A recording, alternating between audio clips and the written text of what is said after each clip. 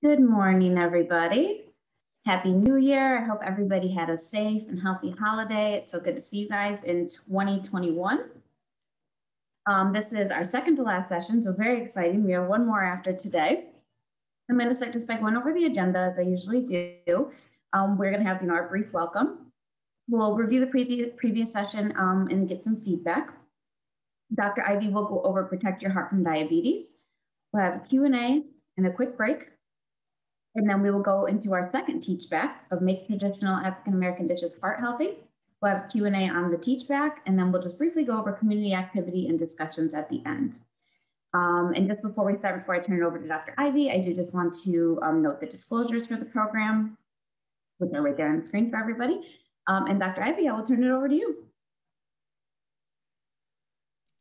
Well, good morning, everyone. Happy New Year. I know this is the first time that we've had a chance to meet since the new year. I hope that everyone had a wonderful holiday, a Christmas and New Year's. I hope that everyone is feeling well, and I'm so happy to see you back with us today.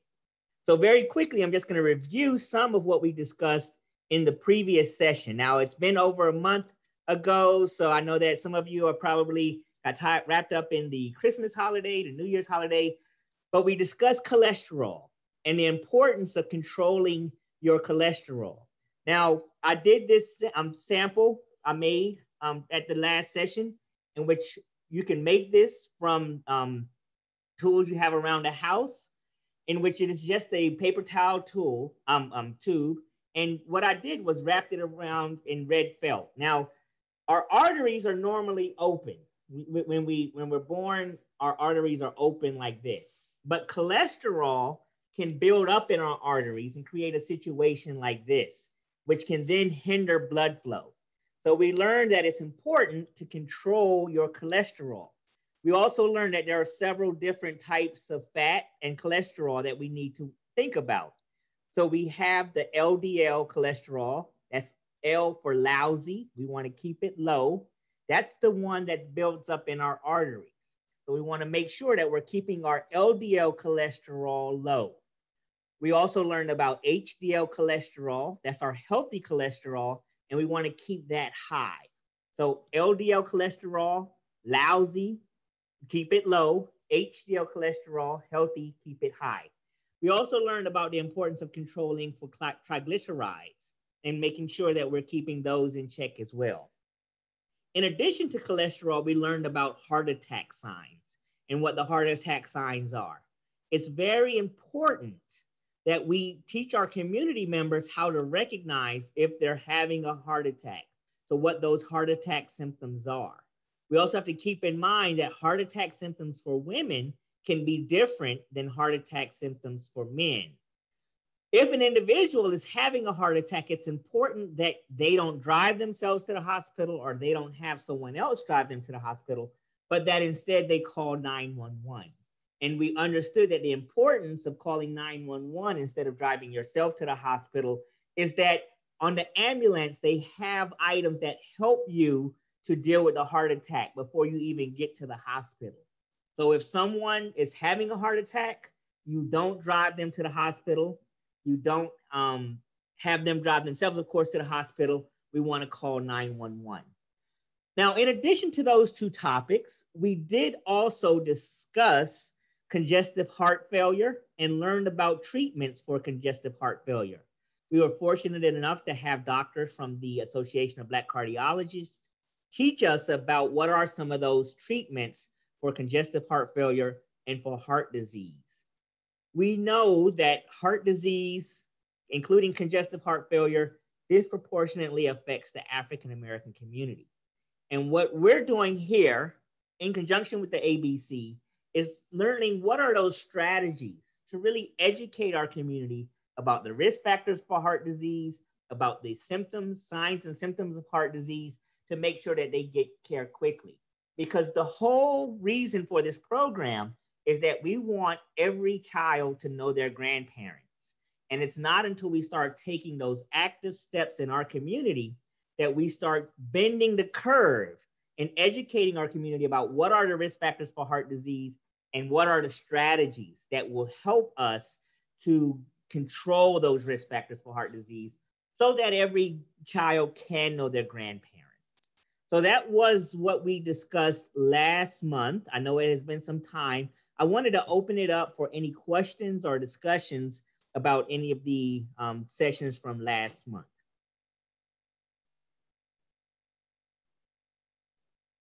Does anyone have any questions about cholesterol that they want to clear up? Because we want you to, once you go out into the community to teach the manual, of course, we want you to stick to what the manual says, but we also want you to be able to engage the community and answer questions that they have. So if you have any questions at all at this time, please feel free to ask them.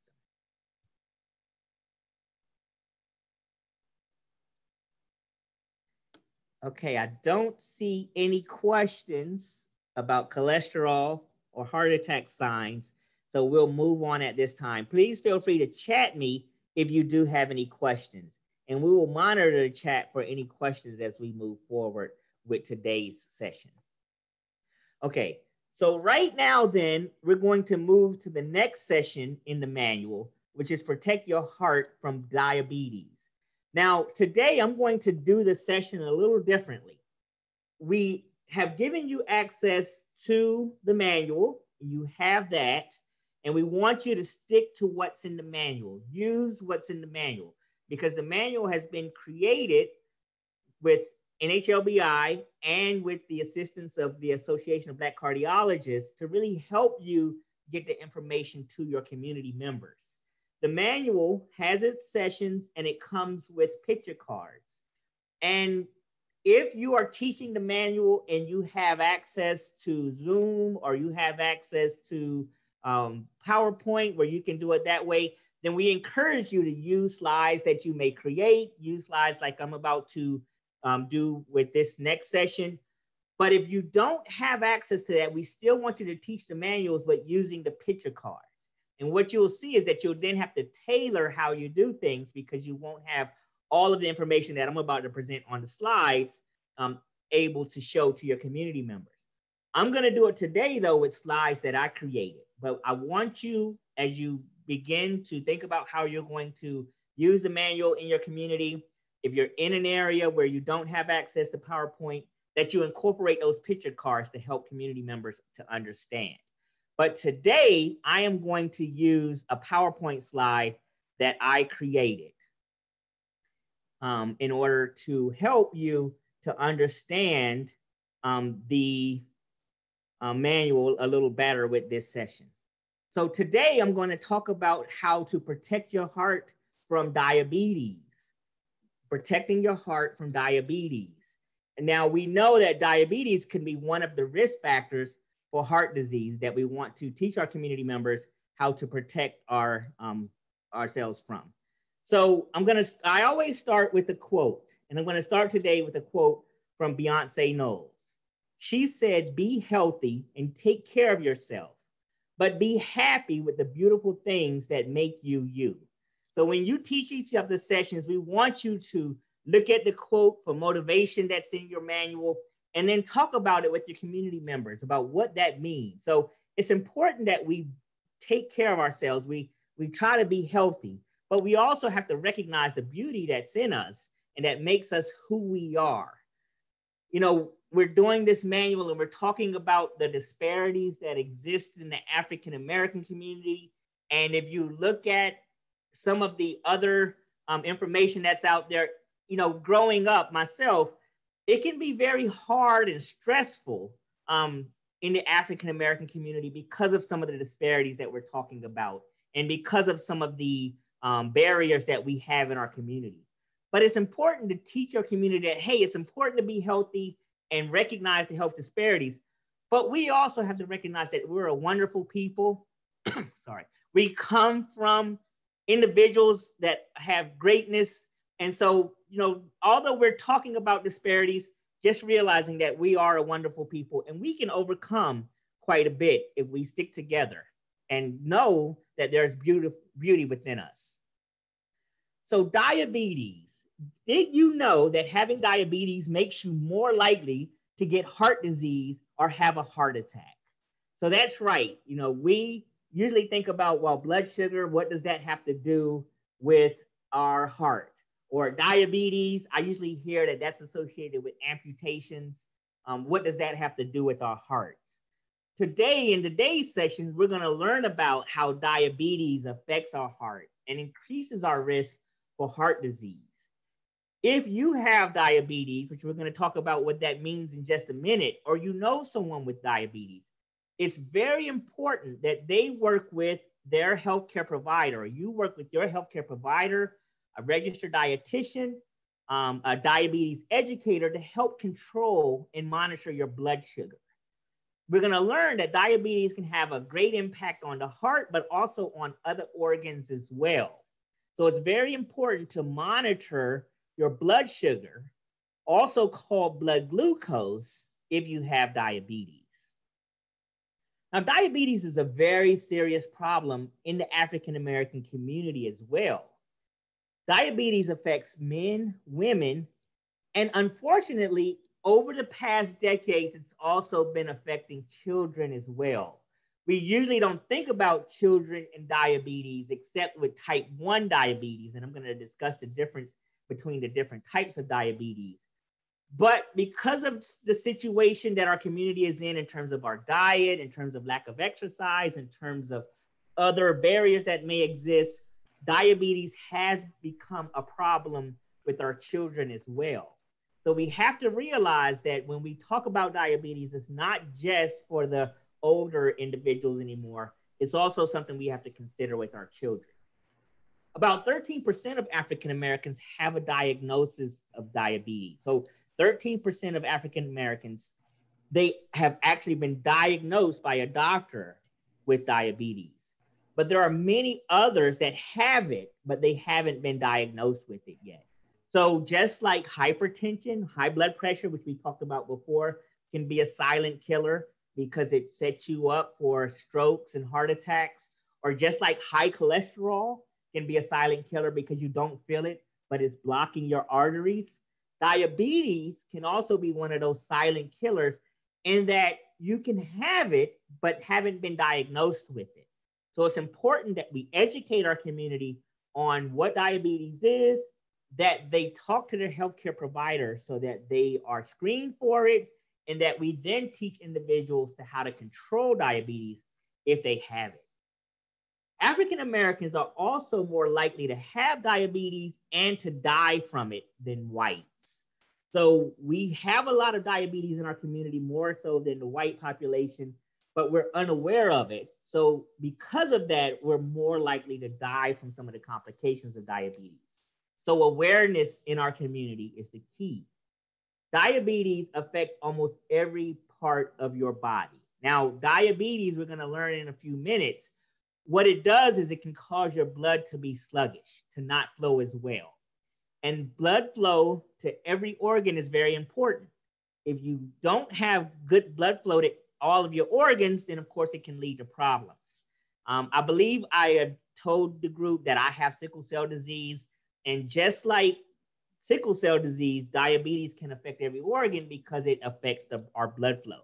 So we have to really think about how we go about educating our community on diabetes and controlling for it. Diabetes can make you more likely to have heart disease and to have a heart attack or stroke.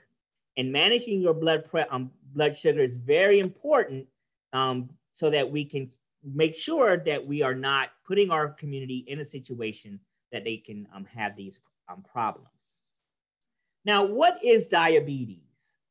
So diabetes, normally we'll eat foods, right? And those foods are made up of fat, which we learned about before with the triglycerides chapter, cholesterol. Those foods are also made up of protein, and then they're made up also of glucose. And so normally when you take food in, it's broken down into glucose, which is a type of sugar. Blood carries that sugar to all of our cells.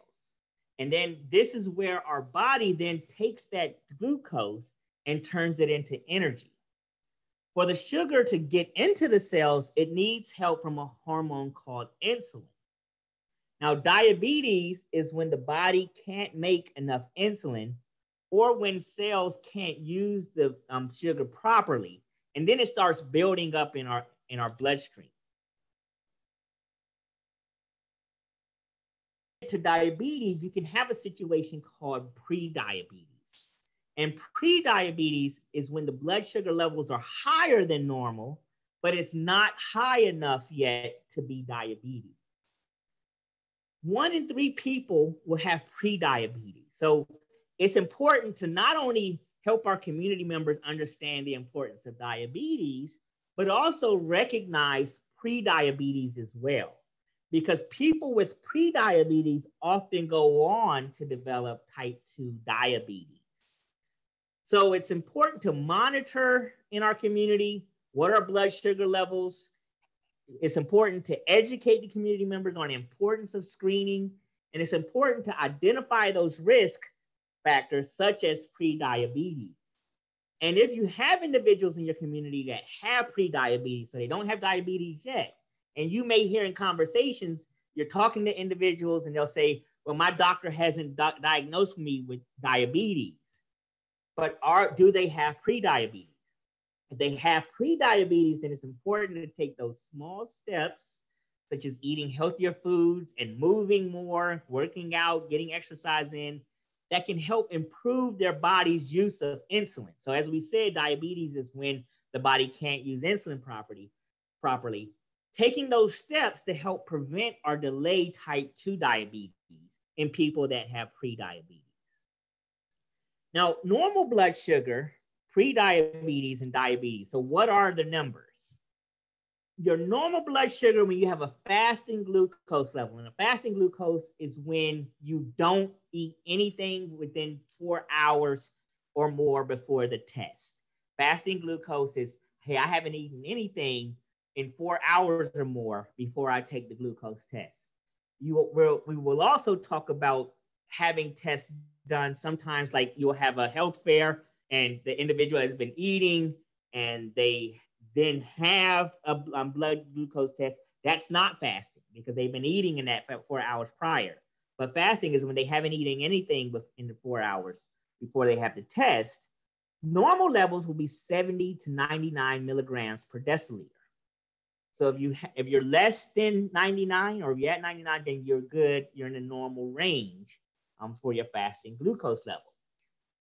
Prediabetes, which we also can call impaired fasting glucose or impaired glucose tolerance, is when you have a fasting glucose level of 100 to 125 milligrams per deciliter. So individuals that are screened and they have a fasting glucose level between 100 and 125, they don't have diabetes yet, but they're at risk of going on to develop diabetes in the future. So what we want to do is then have them take those steps. If you have a fasting glucose level that's more than 126 grams per deciliter, then you have a diagnosis of diabetes. And that is going to put you at risk for cardiovascular disease, as well as other complications that we're going to discuss later in this session. So it's important that we educate our community members on what normal blood sugar levels are, what pre-diabetes sugar levels are, what diabetes sugars level are, the importance of fasting plasma glucose level measurements versus having it done at a health fair. What's the difference? So that we can help individuals to live a healthier lifestyle. Now, we're talking about diabetes, and earlier I said, well, children aren't affected by it. But one important thing is to keep in mind that there are different types of diabetes as well. And there are 3 main types of diabetes. So as I mentioned, you have insulin that's made by your pancreas. Your pancreas makes insulin and puts the insulin out so that insulin can then help glucose get into your cells. Now, there is a situation in younger individuals, in children and young adults, where because of some autoimmune reaction, those cells in the pancreas that create insulin have been destroyed. And so now the individual doesn't have any of those cells that produce the insulin. So they then have what's called type 1 diabetes. Okay, now type 1 diabetes, it's due to some autoimmune reaction process. It's not due to your health habits. It usually occurs in younger individuals, and they make no insulin whatsoever. The pancreas doesn't make insulin. So because of that, of course, they have to inject insulin into their body every day. Now, type 2 diabetes, and this is the diabetes that we're going to discuss mainly in this chapter, it usually happens later on in life, usually at age 45. But as I've mentioned earlier, we're starting to see it at younger ages in our community, even in children, because of our health style, our health habits, because of the way we live. And so that type 2 diabetes is when your body makes some insulin, but it either doesn't make enough insulin, or the insulin that it makes isn't good enough to really help your body get all of the sugar into the cells. And because of that, blood sugar builds up, right? If you have blood sugar going through your arteries, your veins, that usually insulin helps your body move the sugar out of the bloodstream and into the cells where it can be used. But because there is not enough insulin, or because the insulin's not functioning as well, you then have what's called type 2 diabetes. Now, with type 1 diabetes, they don't make any insulin. Because they don't make any insulin, they have to inject insulin every day into their body. With type 2 diabetes, you're making insulin, but you may not be making enough. Because of that, you may have to inject yourself with insulin, or you may take other medications that help your body to use the insulin more efficiently, or that it causes your pancreas to increase cells. So individuals with type 2 diabetes, they may not have to inject themselves with insulin. They may or they may not, but they may have to take medications, though, that help your body to use insulin more efficiently. Now, the third type of diabetes, we've covered type 1 diabetes, we've covered type 2 diabetes, and I said that there are 3 types of diabetes. The third type is what's called gestational diabetes. And as the name says, gestational means it only occurs in pregnant women. Pregnant women could have high glucose levels. They have diabetes because it's above the 126 milligrams per deciliter while they're pregnant. But then after the baby is born, the diabetes goes away. So diabetes that only occurs in pregnant women during that time when they're pregnant, that's gestational diabetes. Now it goes away after the baby is born, but they are still at risk. Those women that had gestational diabetes are still at risk of developing diabetes later in life. So they need to be very aware that the risk factors are higher. They need to take those steps then that help them to prevent them from moving on to type 2 diabetes, or that control the complications of diabetes.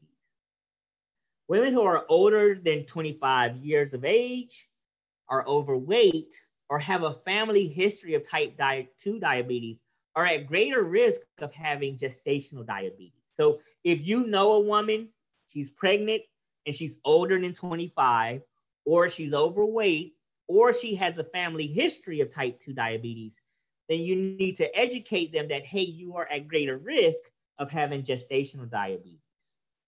African-American women are also more likely to have gestational diabetes than white women. And also, individuals with polycystic ovary syndrome are also at greater risk of developing type 2 gestational diabetes.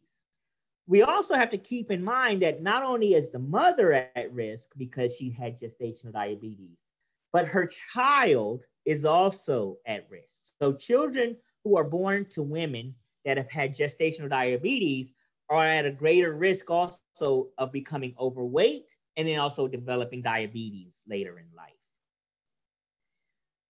Now, once we have an individual that has type 2 diabetes, we then have to work with them on how to control that diabetes, how to say, okay, you have a type 2 diabetes diagnosis.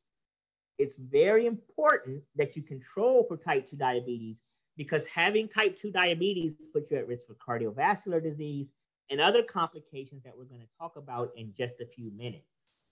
Now, what are some of those steps that we can help individuals that have type 2 diabetes to live a healthier lifestyle? Well, we want them to eat smaller portions. Take on habits that say, okay, I need to eat less because I have type 2 diabetes. So I want to eat smaller portions. I mean, maybe you can do tricks like having smaller plates or so forth. You want to drink water and avoid other soft drinks, avoid sodas, avoid the iced tea. And we're going to talk about that later. But we know down in the South, when we go to Bojangles and we get our tea, it's very sweet. We want to avoid those sweetened drinks and drink more water and unsweetened drinks. We want to eat less high carbohydrate foods. And that can include baked goods. It can include rice, pastas, and potatoes. So we usually don't think of those as foods high in sugar, but we need to educate our community that yes, rice, pasta, and potatoes are high in carbohydrates. And those carbohydrates are changed to sugar in our bodies. We need to educate members that they need to do at least 2.5 hours of moderate intensity exercise per week. It can be something as simple as walking around the neighborhood or doing exercise in your community that help you to stay healthy and then help you to control diabetes risk factors. And we need to have individuals that have been identified with diabetes or pre-diabetes to work with their healthcare providers on what they can do to not only control their diabetes, but also monitor, take those steps to control their diet and other actions that can help them to live a healthier lifestyle. Now, the risk factors for type 2 diabetes, and I have them listed here, and we've talked about a few of them previously. We've talked about pre-diabetes. If you have pre-diabetes, that puts you at risk for developing type 2 diabetes later. We've also talked about women that have had gestational diabetes. They are at an increased risk as well. Other risk factors for diabetes include age, include a family history of diabetes, and include being African American, Hispanic, Latino American, or these other minority groups.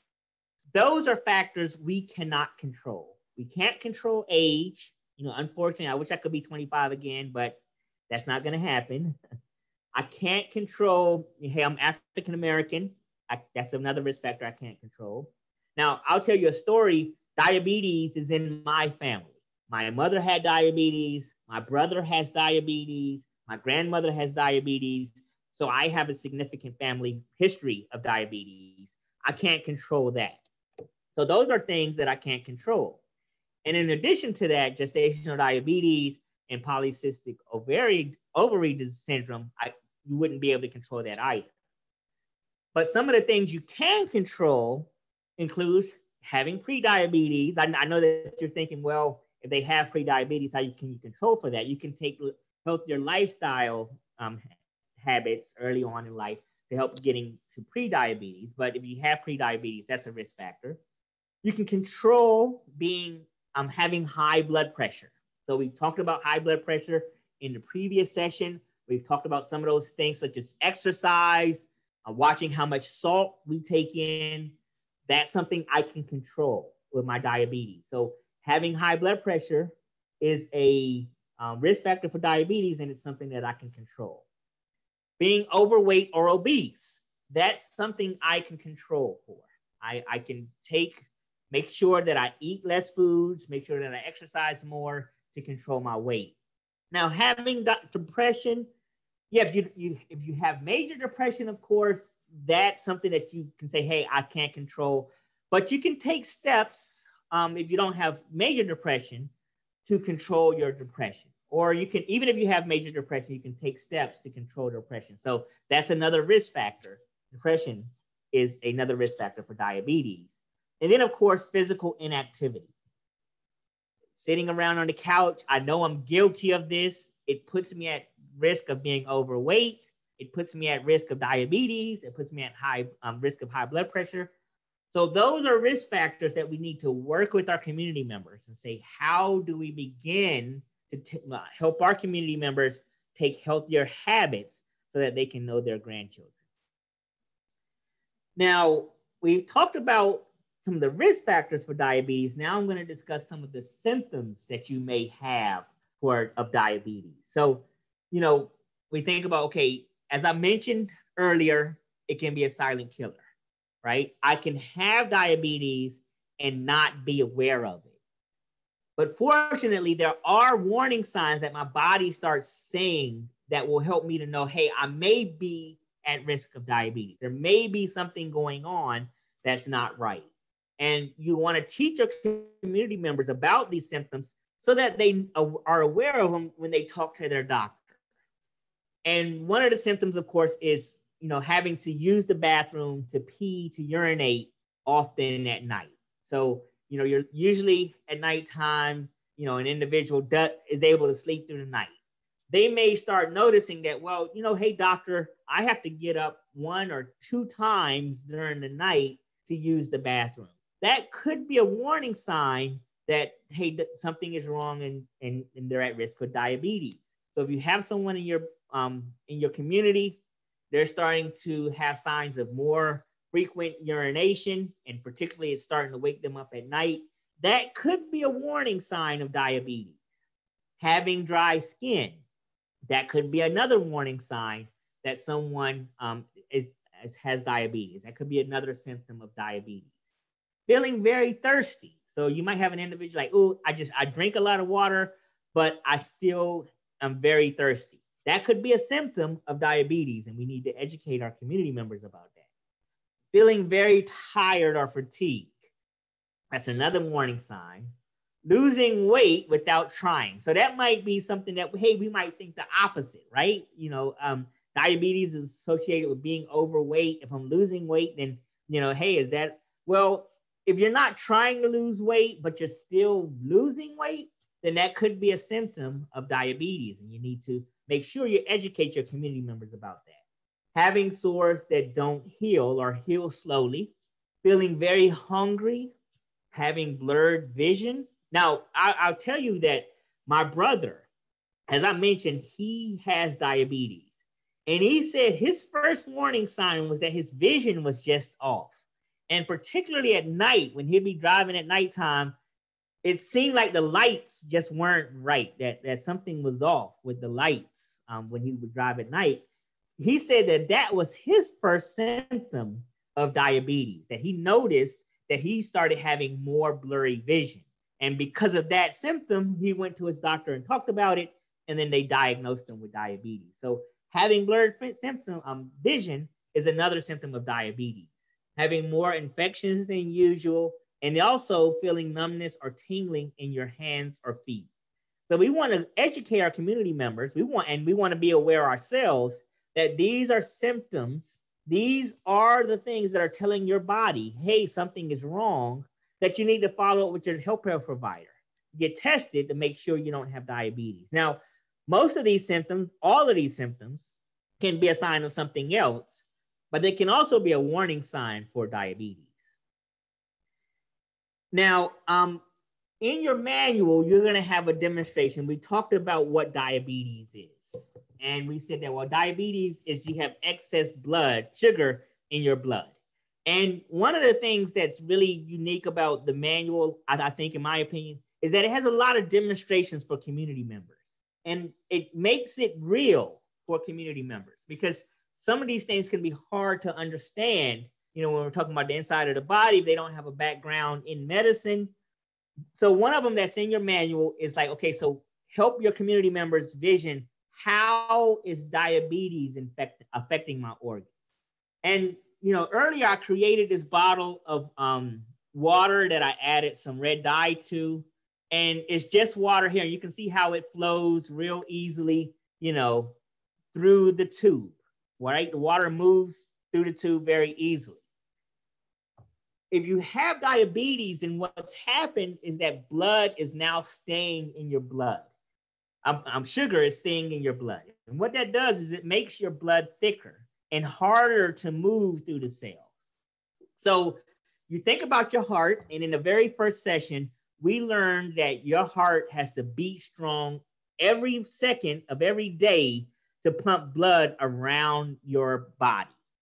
And if it's really loose, if it's really easy, if it flows real easy, then it's easier for your heart to pump that blood through the body. Now, if you have a lot of sugar in your blood, unfortunately, it's going to be harder. So it's going to put a harder strain on your heart. It's going to put more strain on your heart to pump that blood. That's one of the ways that diabetes affects the heart. It makes it harder for it to push the blood through your body. It does other things as well, because now you're down at your feet, you're down at your toes, you have this blood that's not circulating as well. It makes it harder for that blood to flow and get into your cells. So what we want to do is we want to use these demonstrations. And I know that it's harder for you to see here over the computer what I'm talking about. You know, you can't see that one, it flows slower than with the one that doesn't have the sugar in it. Two, another thing, I wish I was there with you, because it's also heavier, right? It's also heavier. And so that's a lot of strain on your heart. So you want to make sure that you're saying this, you're doing this to your community members so that they can understand and it makes it real to them. I did get a question in the chat. Some people say foods and beverages labeled sugar-free or sugar substitute raise their blood glucose levels. Should sugar substitutes be avoided? Now, that is a very interesting question. And I'm going to talk about my understanding of sugar substitutes. I don't know if we have a dietitian here that can add to what I'm about to say.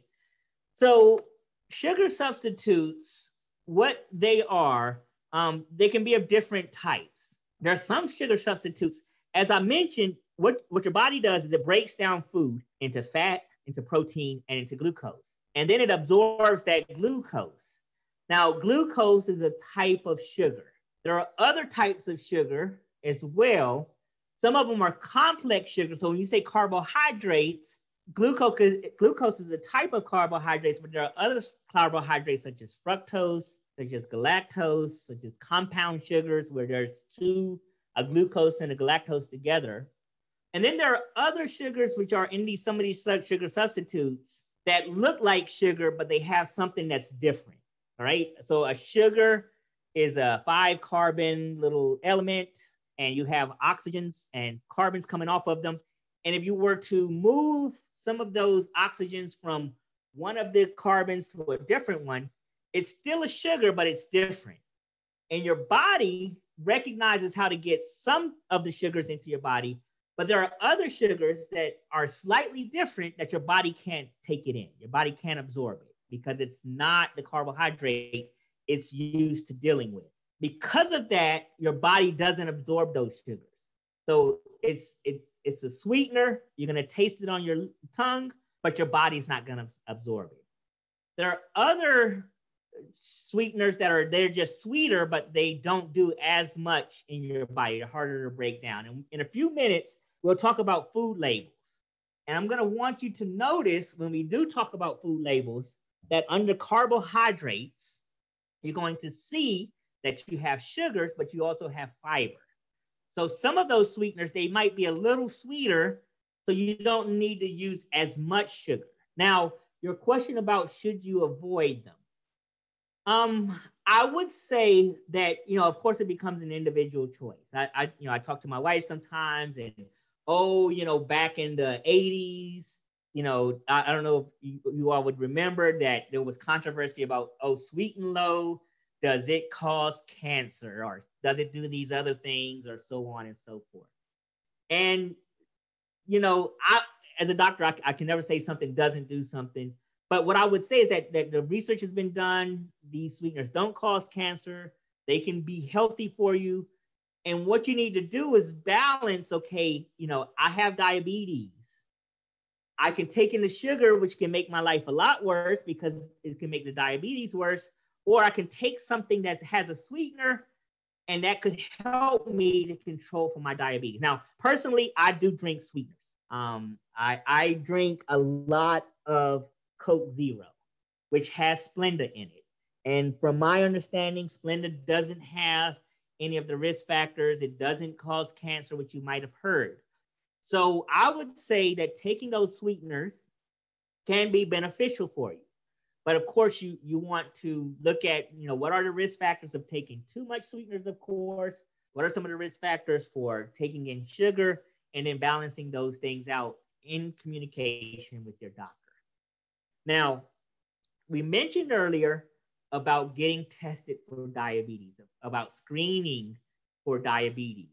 And as I mentioned earlier, when you screen for diabetes, you can do what's called a fasting plasma glucose test.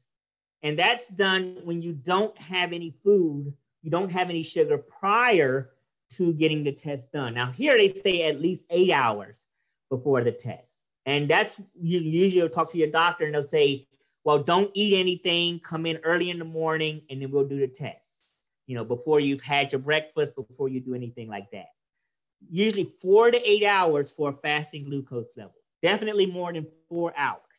So if you've had something in the 4 hours prior, it's no longer a fasting blood glucose. But you can also do a random plasma glucose test. So that's when you have had something in the prior 4 hours, or the 4 to 8 hours. You will usually see fasting blood glucose plasmas done at health fairs. So an individual wasn't told the night before to not eat. They're just out, you're doing a health fair in your community, and you say, hey, we want to test blood sugars. And that's where they would do it, even though you've eaten your breakfast already that morning. But that still can give you an indication of whether you're at risk of diabetes. So an individual that has a random plasma glucose level greater than 200 milligrams per deciliter, they may have diabetes. So they need to follow up with their healthcare providers. This is very important because we're going to want to do health screenings in our community. And if you're out, you do a health screening in your community and you have an individual whose blood glucose level is greater than 200 milligrams per deciliter, of course, chances are it's not a fasting because they've eaten that morning, but you would want to make sure you get them referred quickly to a healthcare provider so that they can follow up, so that they can do the fasting blood glucose level test, so that they can do other tests to diagnose them for diabetes if they're at risk of it. Now, we mentioned the important numbers to know here, greater than 99. So if you're less than 99 milligrams per deciliter, that's normal. But 100 to 125 is pre-diabetes. And then greater than 126, of course, is diabetes. Okay, now individuals are diagnosed with diabetes. They are then put on medications that may help them to control their diabetes. Of course, that medication is going to help them to move sugar out of their bloodstream and into the cells. So what is that going to do? That's going to lower their blood sugar, right? If you have individuals that are taking medications for diabetes, they're doing other things, they can put themselves at risk for hypoglycemia. Now, we learned that that diabetes is blood sugar levels of 126 or greater. We learned that pre-diabetes is 100 to 125 milligrams per deciliter. And the normal is that 99 milligrams per deciliter. But if you have an individual with diabetes, they're taking medications that lower their blood sugars, they have to be very aware that they don't lower their blood sugar too much. If they lower their blood sugar too much, that's called hypoglycemia. They don't have enough blood sugar in their blood. Now, for most people, this level is 70 milligrams per deciliter or less. And hypoglycemia can happen with people with, or even people without diabetes. So you don't have to have diabetes to end up with hypoglycemia. But you want to monitor for that because that can be a risk factor in individuals with diabetes, particularly since they are taking medications that lower their blood pressure, lower their blood sugar. Now, I'll tell you a personal story here. As I mentioned, my mother had diabetes. And you can hear I say had diabetes. We believe that she died from hypoglycemia. She was taking medications to control her diabetes. She probably didn't monitor it correctly, and she let her blood sugar get too low. As a result of that, she fell into a coma, and then she passed away about 7 days after she fell into that coma. That's a personal story. And I would encourage you, if you're willing, to share personal stories so that it becomes real to your community members. Fortunately, my mother was able to live long enough to know some of her grandchildren. We wish she could have known them more, but because of circumstances. But these are the circumstances that we want to make sure we're controlling in our community. And teaching about hypoglycemia is a very important part of diabetes education. So if you know someone that has diabetes, they're taking medications for diabetes, it's very important that you work with them, that they work with their healthcare providers to make sure that their blood sugars don't get too low. Now, some of the symptoms and the treatments for hypoglycemia, you can get hypoglycemia if you're not eating enough carbs. So as I mentioned, if you're taking in the diabetes medication, if you're having to inject yourself with insulin and you're not eating enough, that can put you at risk for hypoglycemia. If you're skipping or delaying meals, and I think that this may have been the situation for my mother, where she's still taking her diabetes medication, but she might have been skipping meals, that can put you at risk for hypoglycemia. So if you know someone with diabetes, it's very important that you tell them they need to eat regularly and not skip meals. If you're taking diabetes medication, you're taking insulin, and then you start an exercise regimen. Now, we want people to exercise, but if they have diabetes, it's very important that they talk to their doctor, because if they start an exercise regimen, they're taking diabetes medication and they're not aware, they can cause hypoglycemia, because the increased physical activity is causing their body to use the sugar up now, and that can drop their blood sugar. So we want to make sure that they're aware of that. If they're drinking too much alcohol without eating food, so that can happen sometimes. You say, well, hey, the blood sugar, that's from the pastries I'm eating, it's from the breads that I'm eating. I'm going to cut down on breads, but hey, I'm going to have a shot of alcohol. That can put you at risk for hypoglycemia. So we need to educate our community about that. And then also when you're sick, your body uses more energy to fight infections, to deal with sickness. So if you know an individual, they have diabetes and they become sick, it's important that you educate them about the risk of hypoglycemia. Now, some of the symptoms that could let you know that, hey, someone may be suffering from hypoglycemia include shakiness or jittery, includes they becoming more sweaty, may have headaches, they feel sleepy or tired, dizziness or lightheaded, or confusion or disoriented. Those can be signs that, hey, they are having symptoms of hypoglycemia. We need to get them help quickly. What do we mean by getting them help? Well, if you know someone, they have diabetes, they're taking medications and they're having these symptoms, it may be that their sugar levels are too low. So to get their blood sugar levels back up to normal, we want them to quickly eat or drink about 15 grams of carbohydrates. This can be done by having glucose tablets or glucose gels. You can have half a cup of fruit juice, so you can give them half a cup of orange juice to drink. You can also give them half a can of soda.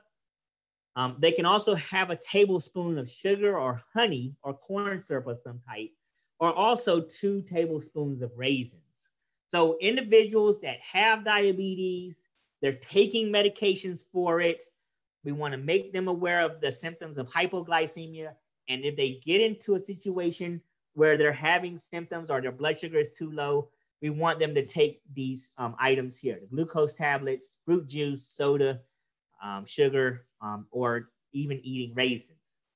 If individuals have diabetes, they're taking medications for it, they're working with their doctor, and they may be traveling, they may go somewhere what we want to do is educate them about keeping some of these rescue foods on them to have handy so that if they get in trouble with hypoglycemia, they can take these. And so maybe keeping a small carton of raisins in their purse, or maybe keeping glucose tablets or a can of soda with them just in case. And as I said, I shared that personal story that we believe that it was hypoglycemia that was the reason that my mother fell into a coma and passed away. Now, of course, we learned about hypoglycemia can be a risk, but in individuals with diabetes, we also want to worry about hyperglycemia. Now, hyperglycemia is when the blood sugar gets too high. It's much higher than normal. We learned that diabetes is greater than 126 milligrams per deciliter. But when it gets way up, like 180 milligrams per deciliter, 200 milligrams per deciliter, higher than that, that individual is at risk for hyperglycemia. And people with diabetes can get hyperglycemia by not eating the right foods. Of course, you have diabetes and you're eating sugar buns for breakfast, you're eating a lot of bread and sugars for lunch, you have dinner that has a lot of carbohydrates. That's going to put you at risk of hyperglycemia if you're not taking your medications properly. And this is what happens, unfortunately, in our community. Individuals have been diagnosed with diabetes for some reason, and I'm going to say reasons because it could be that, unfortunately, they can't afford their medication, or they don't know how to take their medications properly, but something's happening where they're skipping their medications or they're not taking it properly. That can put them at risk of hyperglycemia. Having an infection. So as I said earlier, your body has to fight the infection. It does a lot of different things. It can put you at risk for hypoglycemia, but it can also put you at risk of hyperglycemia. Taking certain medications. There are some medications that cause our body to release more sugar. Like if you're taking a cortisol, and cortisol is going to say, hey, I'm going to release a lot of sugar. As I mentioned earlier, stress is a risk factor for diabetes because it causes your body to release more sugar. That can also put you at risk of hyperglycemia. If you're having hormonal problems, we talked about polycystic ovary syndrome, but there can be other hormonal problems that are going on. Those can put you at risk of hyperglycemia. And of course, as I mentioned, being very sick. The early symptoms of that, I talked about if you have a high blood sugar, if you have diabetes, well, frequent urination is a symptom of diabetes. It can also be a symptom of hyperglycemia. Feeling more thirsty or tired than normal. So now you feel like, hey, I've drank water and I just can't, quench my thirst. That could be a sign not only of diabetes, but also of hyperglycemia. The blurred vision, as I mentioned to the group, my brother, he said his first symptom of diabetes was that he had blurred vision. That can be a symptom of diabetes, hyperglycemia, and then also headaches. Now, what we want to do is we want to protect our community members from letting those symptoms get too far, letting them get into late symptoms. And some of those late symptoms of hyperglycemia can include fruity smelling breath. It can include nausea and vomiting, shortness of breath, dry mouth, weakness, confusion, stomach pains, and then it can lead to coma. So we want to make sure that we're educating our community members that, hey, these are the symptoms of hyperglycemia, and then this is what it can lead to, and we want to protect them from the significant risk. So if they are at risk of hyperglycemia, they're having some of these symptoms, it's important that they talk to their healthcare providers, talk to their doctors. We need you to work with our community members to educate them about this so that they can keep themselves from severe complications. Now, the complications of diabetes, if you have diabetes and it goes on uncontrolled, let's say my brother would have, hey, I'm having the blurred visions, but it's not a problem. I can deal with it. I'm going to just keep doing what I'm doing. Over time, that diabetes that's uncontrolled can lead to damage to blood vessels and nerves, including the nerves that control your heart. So the longer you let your diabetes go uncontrolled, the longer you have elevated blood sugars, then the greater your chances of developing significant complications. And these complications can include heart disease and heart attack. So I talked to you just a minute ago about, hey, if you have a lot of sugar in your blood, it's heavier. It's harder to flow through the body, right? So that's going to put more strain on your heart. So heart disease and a heart attack is a complication of diabetes. That blood has to flow to your brain. Well, if you're not having it flow properly into your brain, that can lead to stroke. Blood has to flow into your kidneys, and your kidneys has to filter all of the sugar and it has to filter other things out. And if it's having to filter out sugar, a lot of sugar, that can put you at risk of kidney disease. So diabetes can lead to kidney disease. As I mentioned, eye disease. So my brother had blurred vision. That's because the diabetes was having an impact on his eyes, on his vision. So that's something we want to control for. One of the significant complications that you may hear about with diabetes is amputation. And, you hear a lot about, well, an individual had to lose their leg, lose their foot. We want to protect from that. You may know of individuals that because of complications from diabetes, they have lost a foot, they have lost a leg. And we want to make sure that we're working with our community members to avoid these complications. Individuals can also have problems with digestion, bladder control, and sexual dysfunction. So, that might be the one symptom that one of your community members present with. They may say, I just can't do my nature like I used to. I can't, be with my spouse, my wife, like I used to. What's going on? That could be a symptom of diabetes. So if you or someone that you're close to has diabetes, it's very important that they talk to their healthcare provider, that you talk to your healthcare provider if you have any symptoms, to prevent or control the complications of diabetes. Now, next, we're going to talk about the ABCs of diabetes. And this is in your handout on 7.34. I'm not going to go to it right now, but it's important that you use the handouts in your community, talk to your community members about those handouts, because these are things that they can take with them. And it's important to talk to them about the ABCs of diabetes. So if you have diabetes, if you know community members that have diabetes, you want to use the ABCs to lower their risk of having a heart attack or a stroke. And what are the ABCs? So A stands for A1C blood test. Now, earlier we talked about the other two types of blood tests for blood sugar. We talked about fasting blood glucose. That's when an individual doesn't eat for 4 to 8 hours before they have the test, and what your blood sugars are there. We also talked about random blood sugar tests. So that's where you're going to have a health fair. An individual just walks up. They probably had their breakfast that morning, so they didn't fast. And then that might give an indication for diabetes. Another blood test, and this is only done in individuals that have been diagnosed with diabetes, but it's called an A1C blood test. And what an A1C blood test does is it measures how well the blood sugar has been controlled over the last 3 months. So that one, we want to teach community members that, hey, A1C, that's an indication of how well you've controlled your diabetes, your blood sugar over the last 3 months. It's different than a random or a fasting blood glucose level. It gives us a picture of over a longer time span. Now, when I was practicing medicine, we would have individuals with diabetes come in, and what they would do after, they want some approval. So they'll say, well, I have an appointment with my doctor this week, so I'm going to eat less sugar so that my blood sugar goes down before my appointment.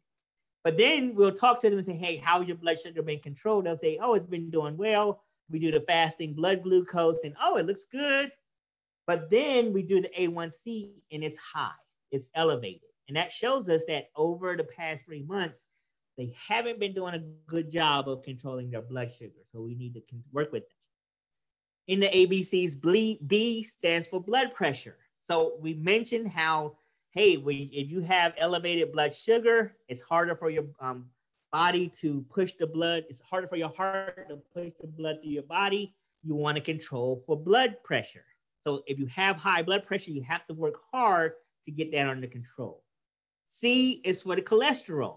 So if you have diabetes, you're putting yourself at risk by having high cholesterol as well, because you're adding another factor of blood flow here. So not only is your blood thicker because it has more sugar in it, it's also trying now to flow through arteries that are clogged. So we want to make sure that we're teaching individuals that have diabetes to control the cholesterol levels as well. And then S is to stop smoking.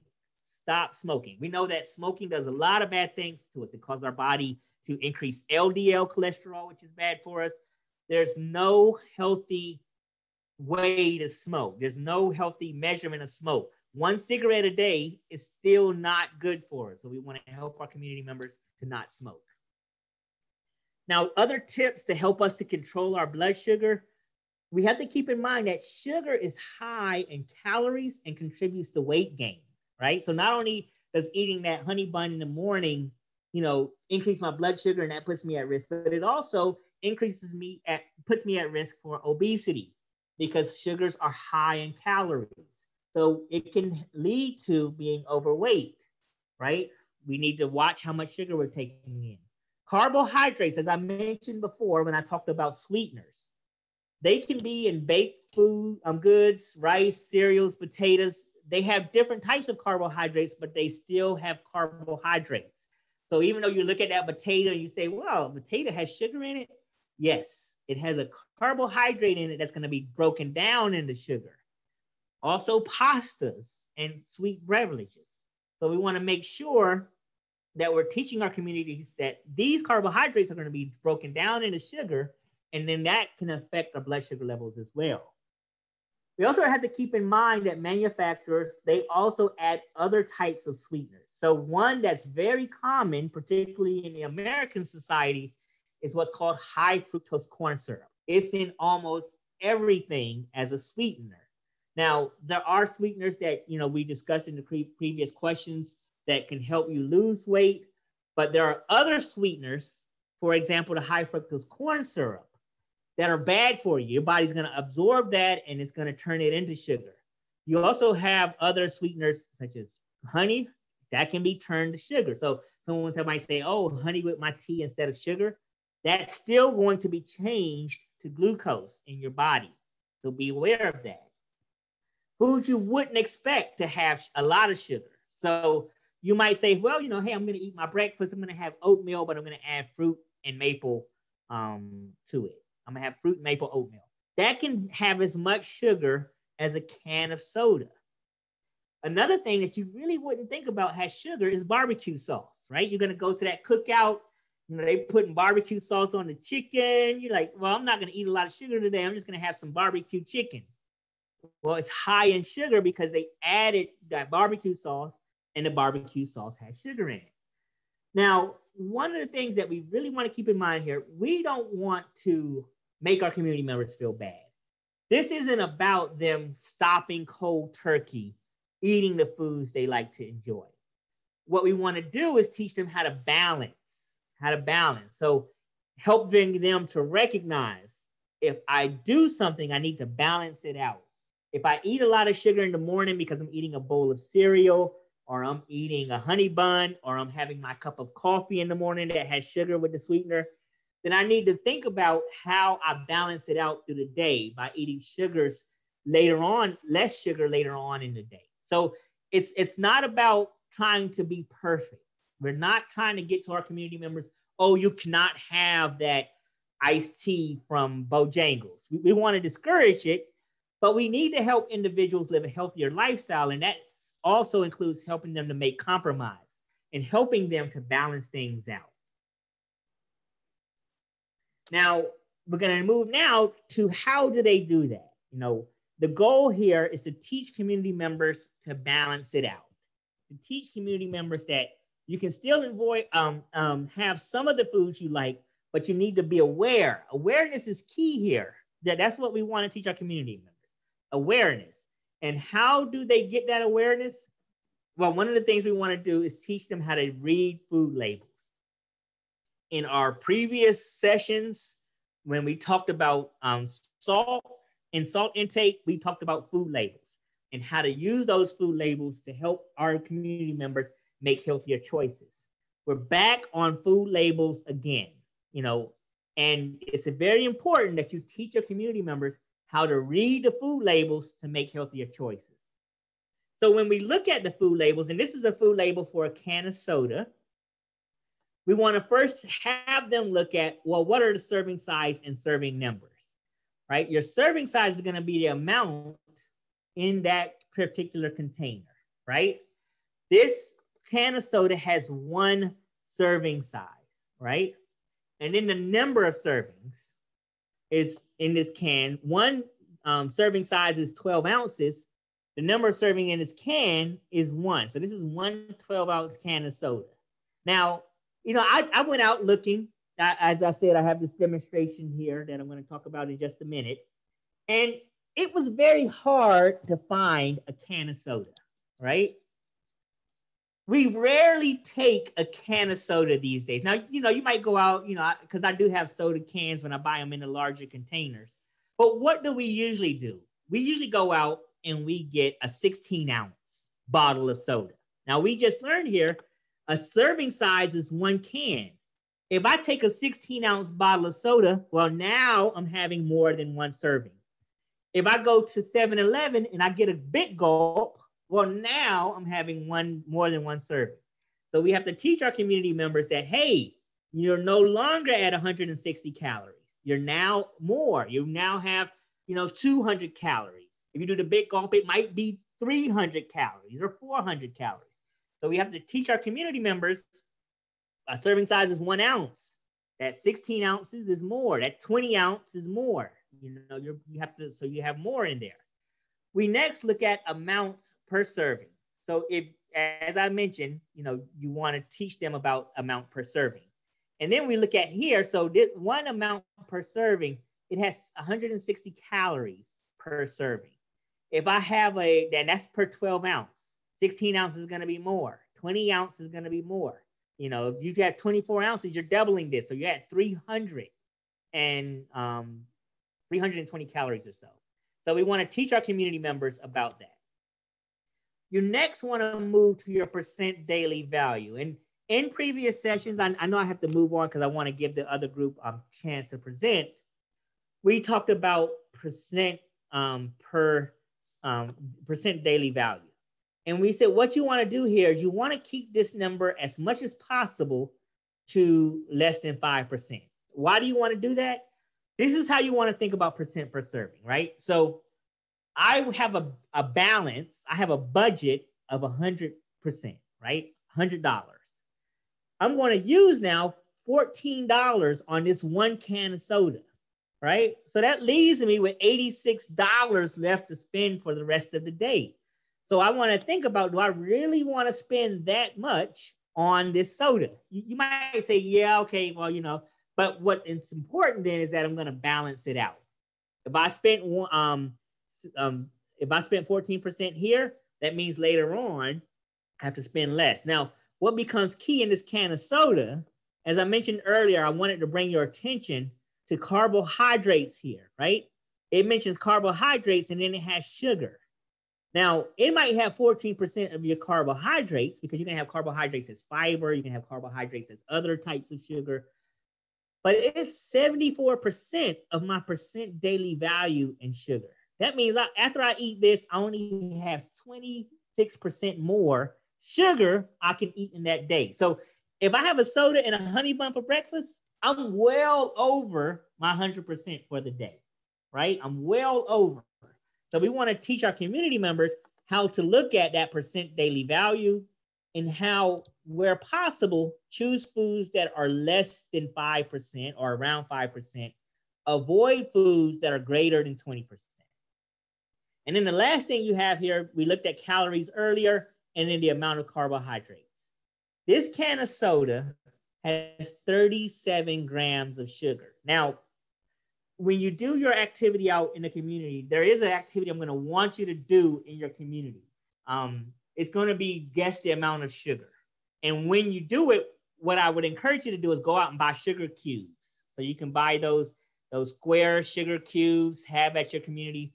And then what you would want to do is you want to give them samples of drinks, and I'm going to have that in just a few minutes, and have them guess how many sugar cubes are in each of those drinks. Now, this can of soda, you know, I had sugar cubes. I don't know what I did with it. I misplaced it, so I wasn't able to do it. But I have a soda here, and we're talking about a can, so this is more than the can. And if I had the sugar cubes here, I would have 10 sugar cubes in front of me, right? And you would look at it and you say, wow, that's a lot of sugar for this one can of soda. So we want to teach our community members to start thinking about this in tangible ways.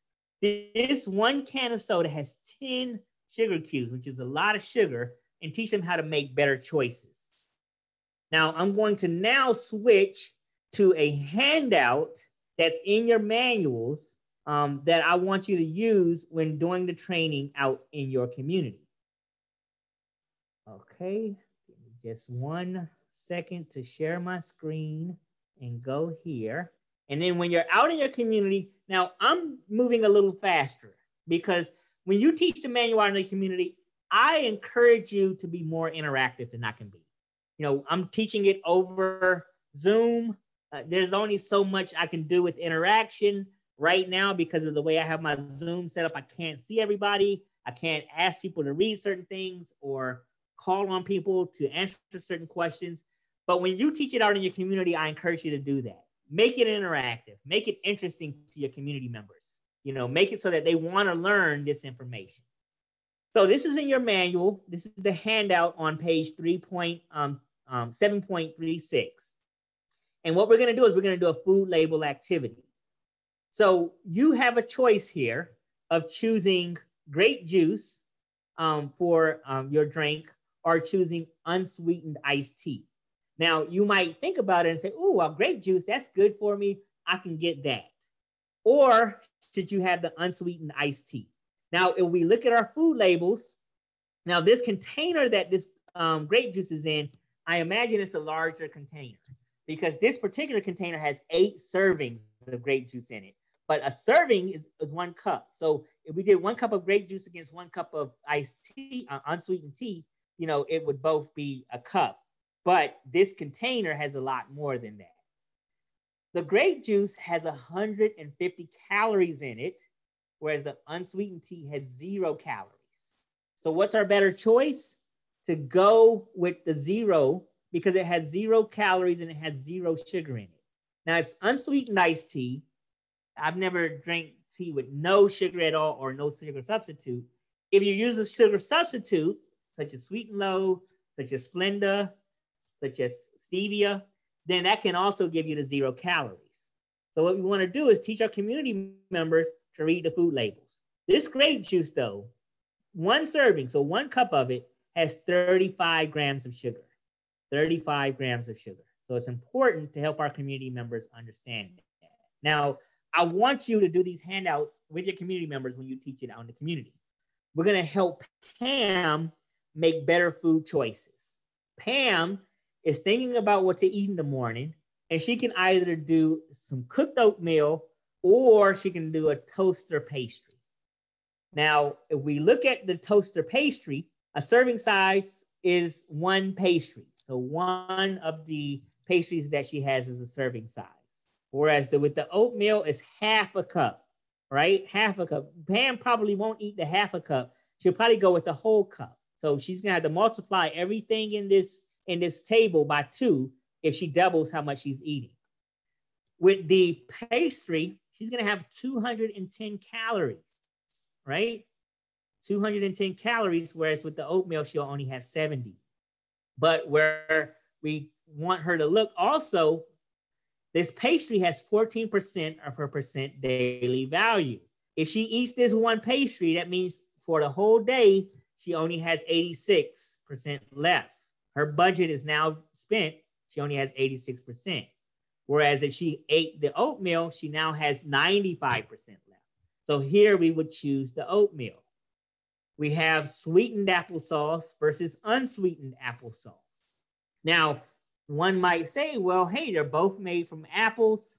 What happens here though? with this sweetened applesauce, they're gonna add sugar, includes added sugar. And it includes 12% of the percent daily value in added sugar. So we wanna make sure that we're teaching our community members, hey, just because it's apple, people add items to it. You know, there are tricks that you can do. You know, when you think about that added sugar, say someone's gonna have peaches, and I don't know if that's one of the ones here. Just let's say they're gonna have peaches in sauce versus peaches in water. What they wanna do is choose the peaches in water, because that peaches in the sauce, it's added sugar, it's added carbohydrates. Sure, the peaches are healthy, but it's in syrup, and that's where the extra sugar is that we want to avoid. So we want to see here with the unsweetened applesauce, even though it's applesauce just like over here, they have added sweeteners to this applesauce. I'm going to do one more, and of course we talked about this earlier with the tea. We want to try to choose as much as possible the unsweetened tea. So here you can still have your tea from Bojangles, but when you go in, ask them for the unsweetened iced tea from Bojangles, not the sweetened tea. Now, I told you that I was going to move to an activity. And so here, we're going to do this activity with Guess the Sugar. Now, when you do this activity out in your community, what I want you to do is buy sugar cubes. And I want you to set it up ahead of time for how much sugar cubes are in each of the drinks. Now, I don't have the sugar cubes here with me. Unfortunately, I don't know where they are. I misplaced them. But do this handout with your community members with the sugar cubes so that they can see what you're talking about so that it becomes real to them.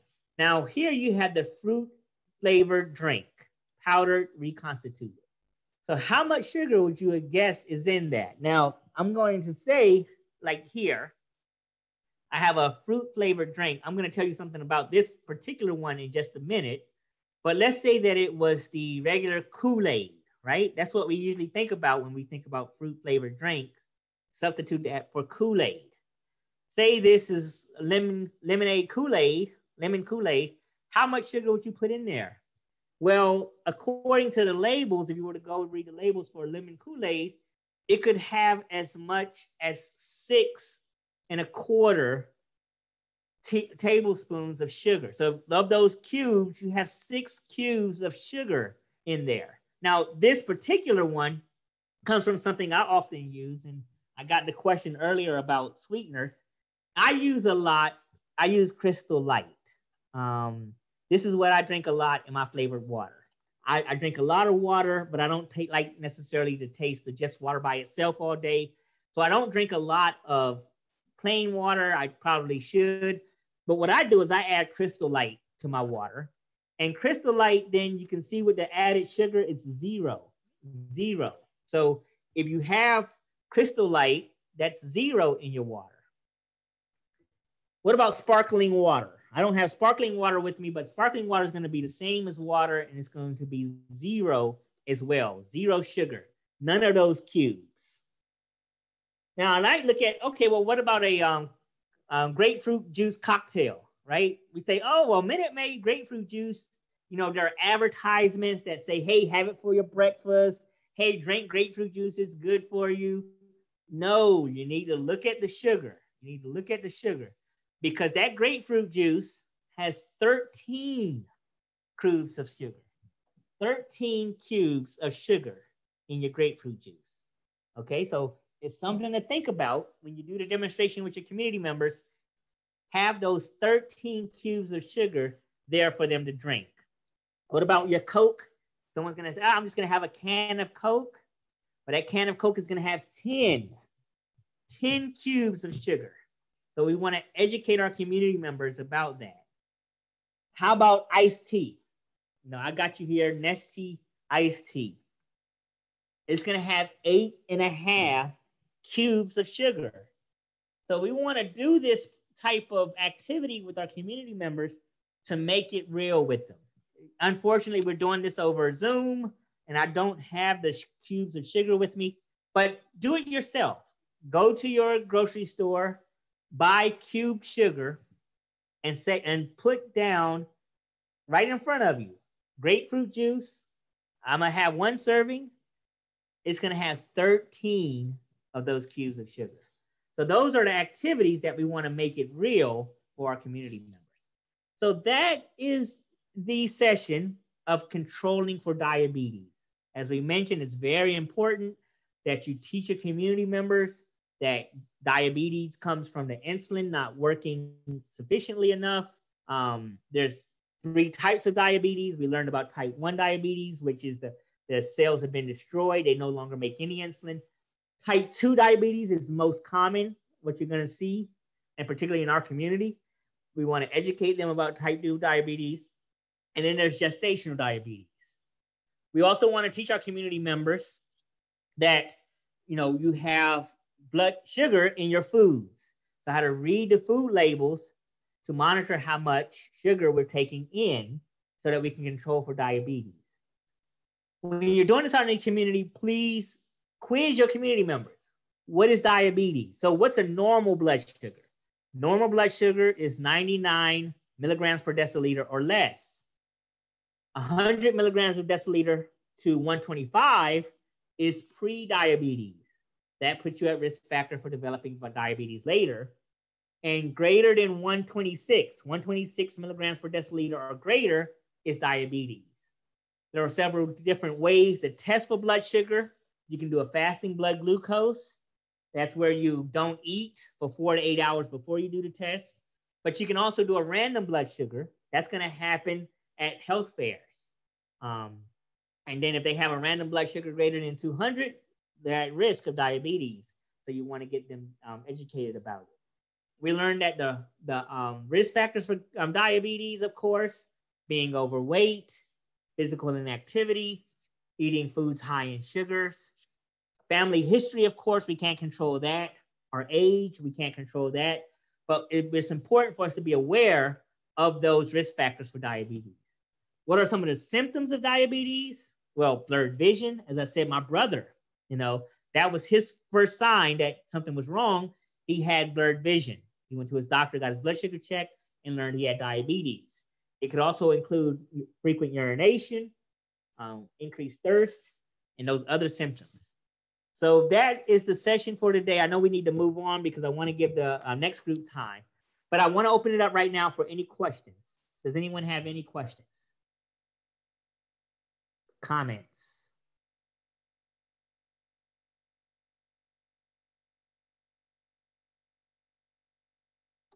Okay, I hope I did that. I hope that there are no questions because I did a great job at presenting the session to you. Hi, everybody.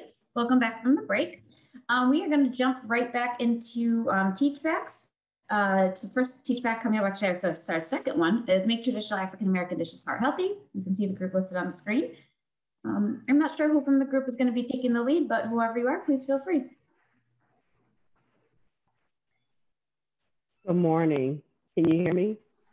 Good morning. Okay, great. Welcome, welcome, welcome. Welcome group members to the session on how to make heart healthy eating an everyday family reunion. This session begins on page 254 in the original manual. At the last session, we talked about what you need to know about diabetes. What is diabetes? Diabetes results when the body does not make enough insulin or cannot use it well, causing glucose or sugar to build up in the blood. As a result, the body does not function well. What are the risk factors for diabetes? Risk factors for diabetes include being overweight, family members with diabetes, being age 40 or older, physical inactivity, history of gestational diabetes, or giving birth to at least one baby weighing 9 pounds or more, having high blood pressure, or having cholesterol levels that are not normal, where your HDL cholesterol is low or triglycerides are high. What are the ABCs of diabetes control? The A in ABC stands for A1C test. This simple lab test shows a person's average blood glucose over the last 3 months. The A1C number to aim for is below 7. The B in ABC is for blood pressure. The higher your blood pressure, the harder your heart has to work. High blood pressure increases your risk for a heart attack, stroke, or damage to your kidneys and eyes. Your blood pressure should be below 120/80 millimeters of mercury. The C in ABC is for cholesterol. Keep cholesterol at normal levels. Bad cholesterol, or LDL, can build up and clog your arteries. It can lead to a heart attack or a stroke. People with type 2 diabetes need to keep their ADL cholesterol below 100 milligrams per deciliter. How does diabetes affect your body? Diabetes can cause damage to the heart, brain, kidneys, and eyes. It can also cause nerve damage, which reduces feeling in your feet.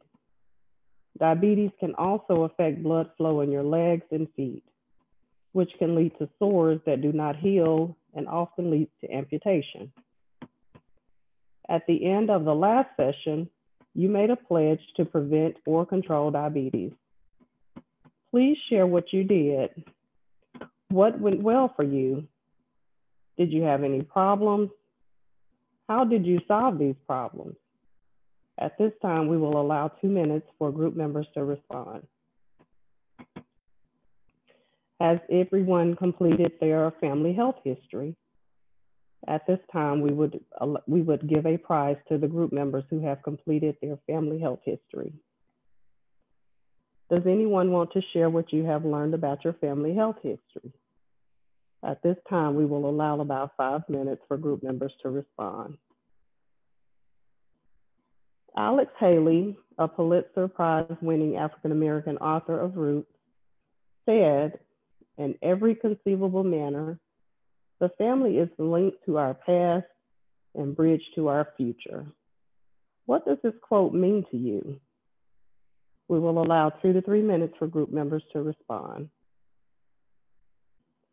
What you choose to eat can make a difference in your heart health. During this session, you will learn how to, 1, choose a variety of foods for heart health. 2, learn how to make traditional African-American and soul food dishes more heart healthy. 3, identify serving sizes and the number of recommended servings for each food group. And 4, learn about the history of some traditional African-American dishes and foods. I failed to introduce myself, but I am Michelle Hughes, and Elizabeth will begin conducting the session with Eat a Variety of Heart Healthy Foods. Good morning. I'm Elizabeth Riley, and I'll be sharing with you, as Melissa have shared, conducting the session on Eat a Variety of Healthy Heart Foods. Why is it important to eat a variety of heart healthy foods? Allow about 5 minutes for group members to respond. And they can write their answers on the blackboard or on a large piece of paper taped to the wall.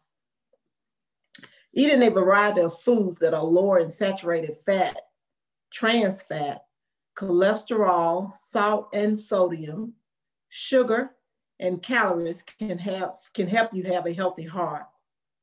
One food cannot give all the nutrients in the amounts your body needs.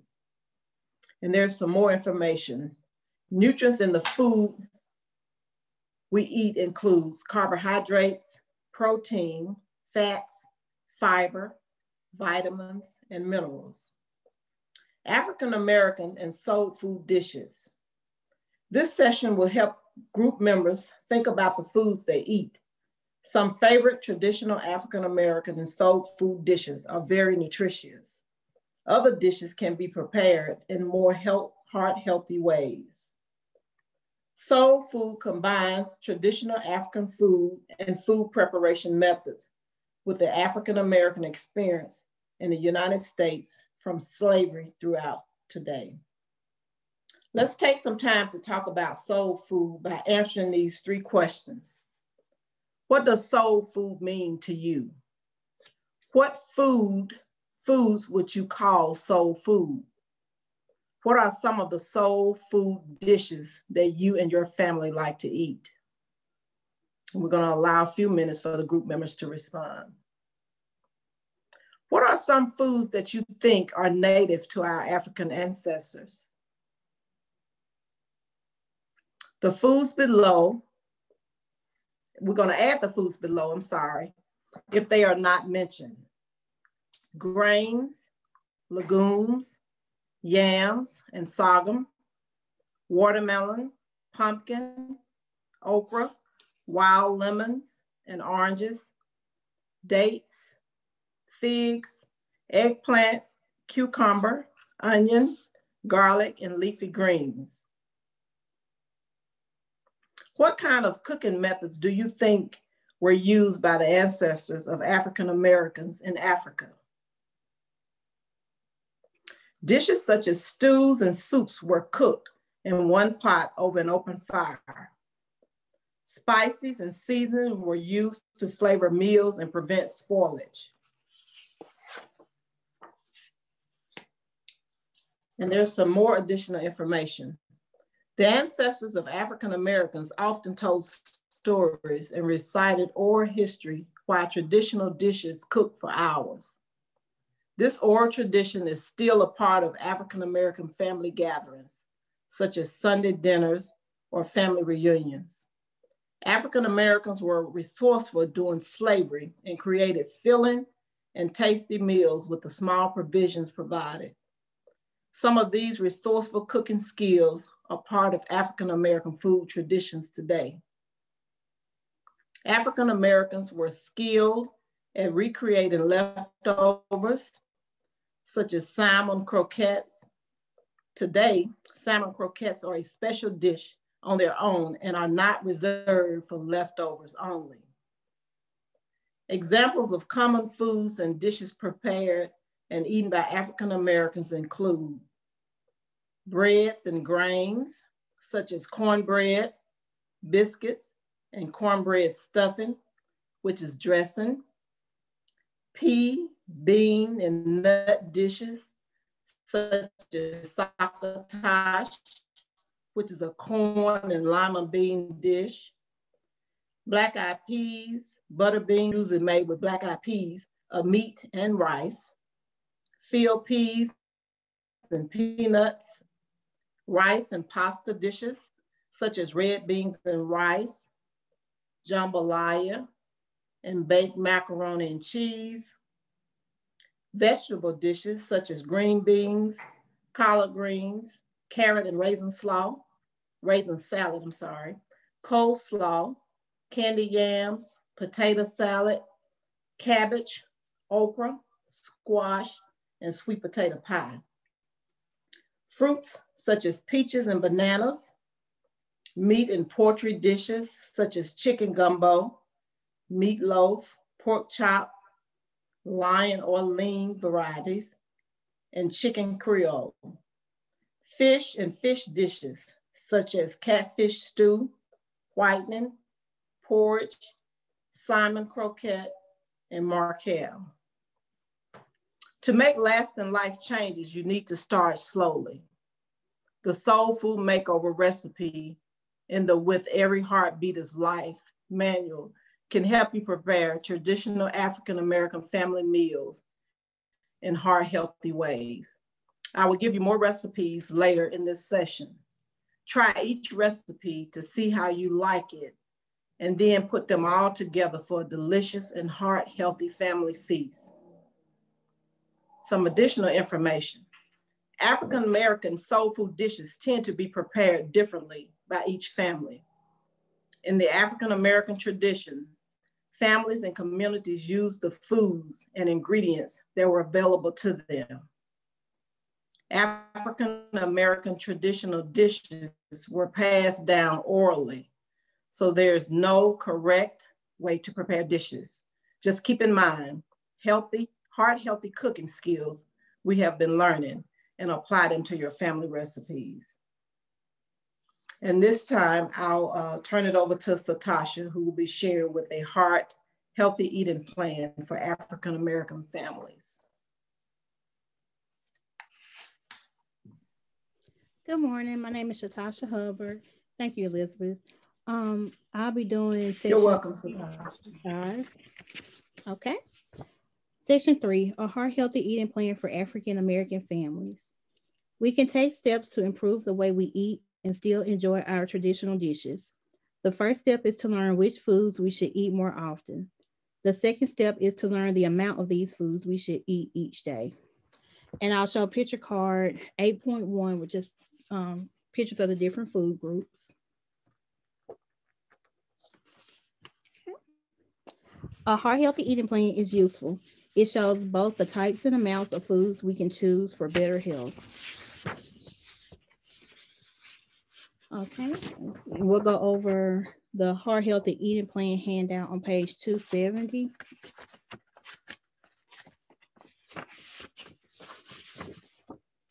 And this is how it looks. And it just has examples of each food group and the different types of food you can choose from that food group. The food choices you make each day affect your health. We will talk about the ways to choose healthy foods. We also will discuss the recommended number of servings for each food group for a 2,000 calorie diet. Make grains 6 to 8 servings a day. Make at least half of your grains whole grains. Eat at least 3 servings of whole grain cereals, breads, rice, or pasta every day. Look at the food label and choose grain products that have whole grains as the first ingredient. Some examples of whole grain ingredients are whole wheat, whole oats, oatmeal, and whole rye. For a change, try brown rice or whole wheat pasta instead of white rice or pasta. Snack on ready-to-eat whole grain cereal, such as toasted oat cereal. Also try popcorn with little or no salt or butter as a snack. 1 ounce of grains is 1 serving. In general, 1 ounce of grains is 1 slice of bread, about 1 cup of ready-to-eat cereal, or 1/2 cup of cooked rice, cooked pasta, or cooked cereal. Vegetables, 4 to 5 servings a day.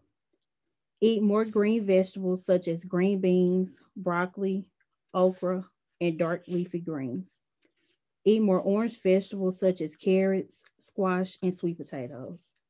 Eat more nuts and legumes such as lima beans and black-eyed peas. Stock up on frozen vegetables for quick and easy cooking in the microwave.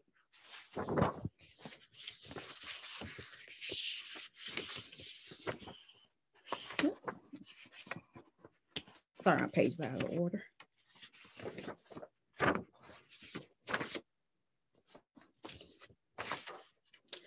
Buy fresh vegetables in season. They cost less and are likely to be at their peak flavor. Plan some meals around a vegetable main dish such as vegetable stir fry or soup. Choose no salt added canned vegetables. Fruits, 4 to 5 servings a day.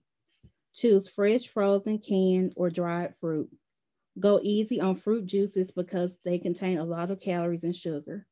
Try to eat whole fruit, oranges, apples, mangoes, more often than fruit juice. Keep a bowl of whole fruit on the table or counter or in the refrigerator. Fat-free or low-fat milk and milk products, 2 to 3 servings a day. Get your calcium-rich foods. Choose fat-free or low-fat milk, yogurt, and other milk products. If you usually use whole milk, switch gradually to fat-free milk. Try reduced fat, which is 2% milk, then low-fat, 1% milk, and then fat-free milk. Have fat-free or low-fat yogurt for a snack. If you are lactose intolerant, try lactose-free products such as yogurt, cheese, and lactose-free milk. Lean meats, poultry, and fish, 6 or fewer servings a day. Choose low-fat or lean meats and poultry. Select meat cuts that are low in fat and ground beef that is extra lean. Eat a variety of foods with protein. Choose more fish. Choose lean turkey, roast beef, or ham instead of fatty lunch meat such as regular bologna or salami. Bake, broil, or grill meat. Nuts, seeds, and legumes, 4 to 5 servings a week. Choose cooked and dried Choose cooked and dry beans, nuts, seeds, and peas for rich sources of protein and fiber. Fats and oils, two to 3 servings a day. Get most of your fat from sources such as fish, nuts, and vegetable oils. Limit solid fats such as butter, stick margarine, shortening, and lard, as well as foods that contain these fats. Sweets and added sugars, 5 or fewer servings a week. Choose foods and beverages that are low in calories and sugar. Use the nutrition facts label to compare the calorie and sugar content of foods and beverages. Choose fat-free milk or other unsweetened beverages most often. Select unsweetened cereal and add fruit. Okay, what is 1 serving of a cooked vegetable? 1 serving of a cooked vegetable would be half a cup. How much milk or yogurt is considered 1 serving? 1 serving of milk or yogurt would be 1 cup. Can you give an example of a 1 ounce serving from the grains group? An example of a 1 ounce serving from the grains group would include 1 slice of bread, about 1 cup of ready-to-eat cereal, or half a cup of cooked cereal such as oatmeal, a half a cup of cooked rice or pasta. And what counts as 1 serving of fruit? 1 serving of fruit would consist of 1 medium apple, banana, or orange, 1 cup of raw or canned fruit or 100% fruit juice, or 1/4 cup of dry fruit. What is 1 serving of cooked beans? Half a cup is 1 serving of cooked beans. Section 4, how to choose heart-healthy foods. We are going to do a group activity. During this activity, we will learn how to make better food choices. Okay, on pages 262 and 263, there's a layout of Tina's breakfast, lunch, and dinner menu. On each menu, the food group section will be empty, as also the better choices menu. And I'll just choose 1 item from each menu to go over. So we'll start with breakfast. We'll talk about which group each food belongs to, and what changes would Tina make to make the breakfast more heart healthy. So I'll choose the biscuit. The food group that the biscuit belongs to is the grains group. And a better option besides the biscuit would be whole grain toast or English muffin. For lunch, we'll go over a large soft drink. The food group that the large soft drink belongs to is the sweets food group. And a better choice for Tina to make instead of the large soft drink would be water, a diet soft drink, or fat-free milk. And a choice from the dinner menu would be white rice and gravy. It belongs to the grains, fats, and oils food group. And better choice would be brown rice with peas and carrots.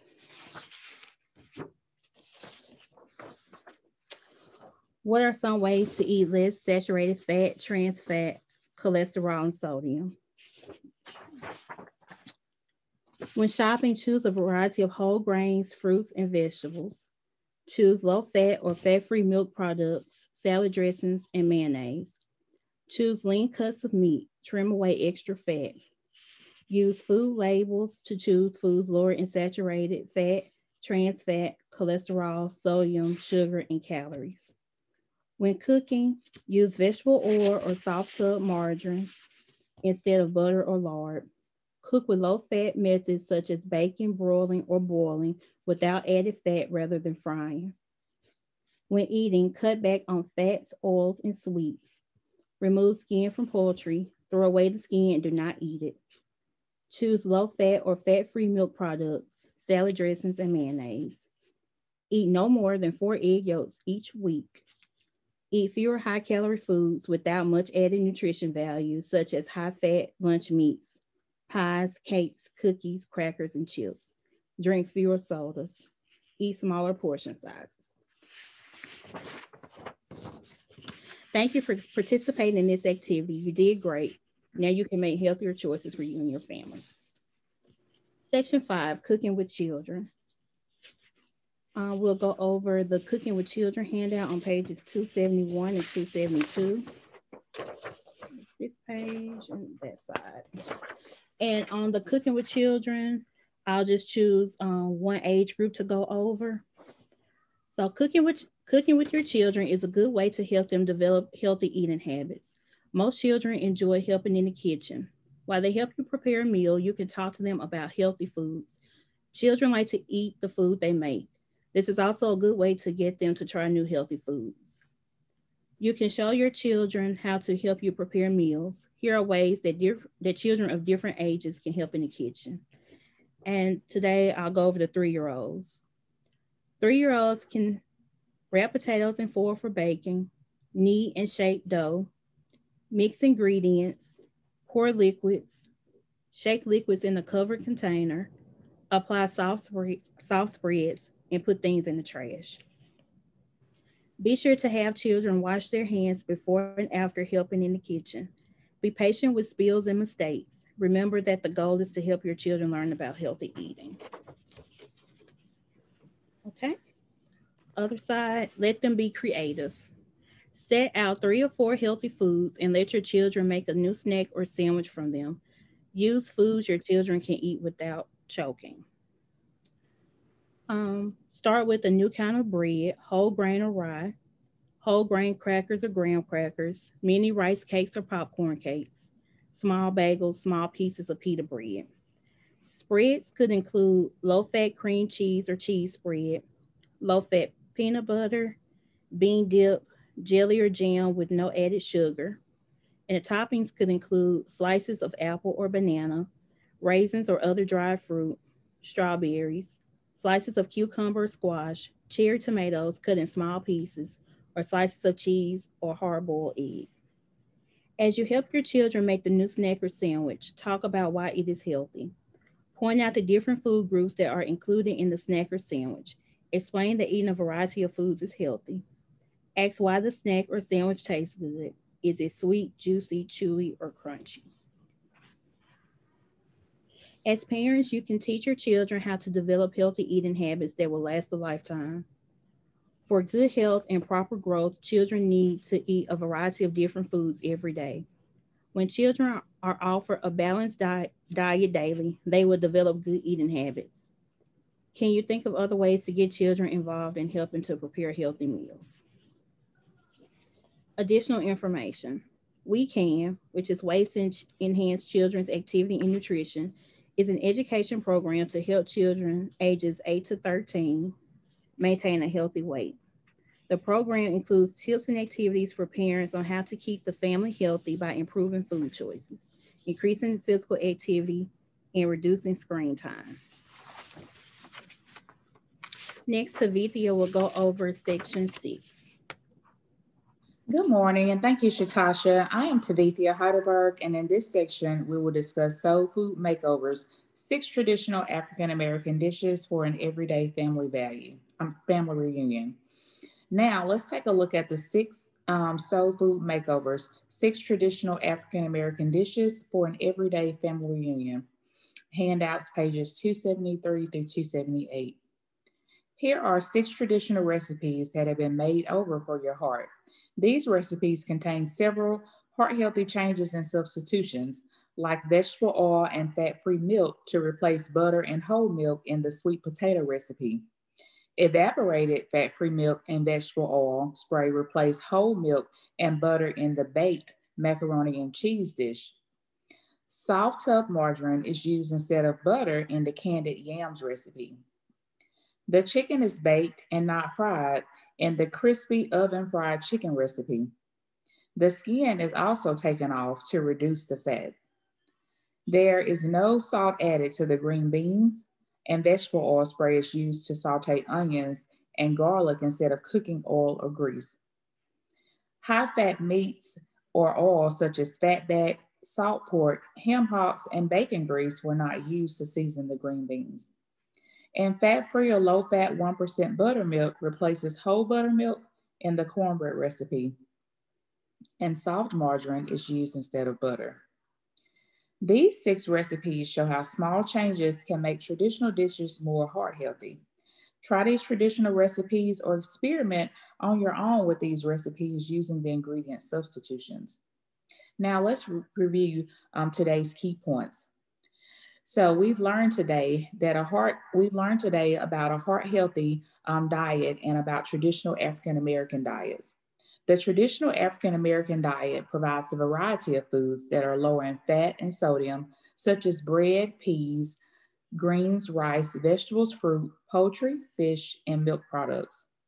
What are some foods that we should eat less often? Some foods that we should limit that are high in saturated fat, trans fat, sodium, sugar, and calories, including high-fat foods such as fried fish, fried chicken, fatty meats, and high-fat cheeses, salty foods such as potato chips and cured meats, high-fat and high-fat foods such as pastries, pies, honey buns, cookies, and chocolate, and sugary foods such as candy and soft drinks. How can the Heart Healthy Eating Plan be used to choose foods that are heart healthy? Use the Heart Healthy Eating Plan to choose foods that are lower in saturated fats, trans fat, cholesterol, sodium, sugar from each of the 5 food groups. The eating plan also shows the number of servings that you would need from each food group each day. Why is it helpful to know how much we need to eat from each food group each day? That is because when you know the amount of food you need to eat every day, it can help you get the right amount of calories that you need. Our weekly pledge. You have learned a lot today on how to make your favorite dishes in a heart healthy way. Now let's think about how you can apply what you have learned. Please think of one change you can make in your everyday life to eat in a heart healthy way with your family. This will be your pledge for the week. Be specific about what you plan to do, how you plan to do it, and when you will start. Some examples are, I will make baked chicken instead of fried chicken for my next family meal. I will eat more vegetable oil and 1 more fruit each day starting tomorrow. Would anyone like to share his or her pledge with the group? If so, you can write down your pledges on a sheet of paper. Keeping a personal diary, a personal value in mind would help you keep a heart healthy eating plan as part of your family life. Remember that a personal value is a quality that you consider important to you. Today's value is fun. Fun can help you stay positive in your efforts to improve your health and the health of your family. As stated in today's quote, in every conceivable manner, the family is the link to our past and our bridge to our future. Fun can help you overcome challenges, allowing you to laugh when you want to cry. Fun can also motivate you to turn your pledge into permanent habits. How could you use fun or another value to help you keep your pledge? We will discuss the results of your pledges on next week. Don't forget to work on your pledges to be more physically active, to cut back on the salt, sodium, saturated fat, trans fat, and cholesterol, to help you reach and keep a healthy weight, and to prevent or control diabetes. I would like to thank you for coming out on today and attending today's session. What do you think about the session today? I'm looking forward to seeing you again at the next session. We will talk more about eating in a heart healthy way, even when time or money is tight. Again, I would like to thank you.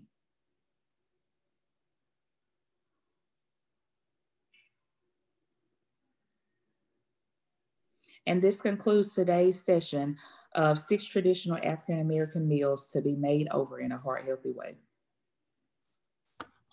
Hey, that was wonderful. Thank you so much for presenting today. So you discussed a lot of different things. And when you do the presentation out in the community, you want to, like you were just doing, reading from the manual, but then when possible, share your personal experiences. And I can share just a couple of my personal experiences with you now. Growing up, I loved collard greens, and I still love collard greens. And my grandmother, she used to cook collard greens with lard. So she would take lard and put it in the pot. And I didn't watch her, unfortunately, so I don't know how to cook collard greens exactly like she did. But I know that she cooked collard greens in a way that wasn't heart healthy.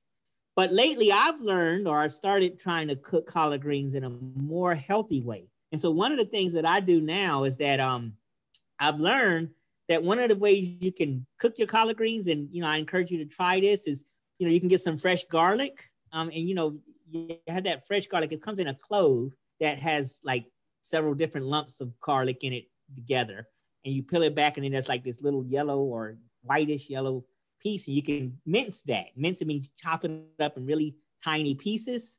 And what I do is I'll mince some garlic, and I'll cut an onion into smaller pieces, like make a diced onions. And then I'll heat some of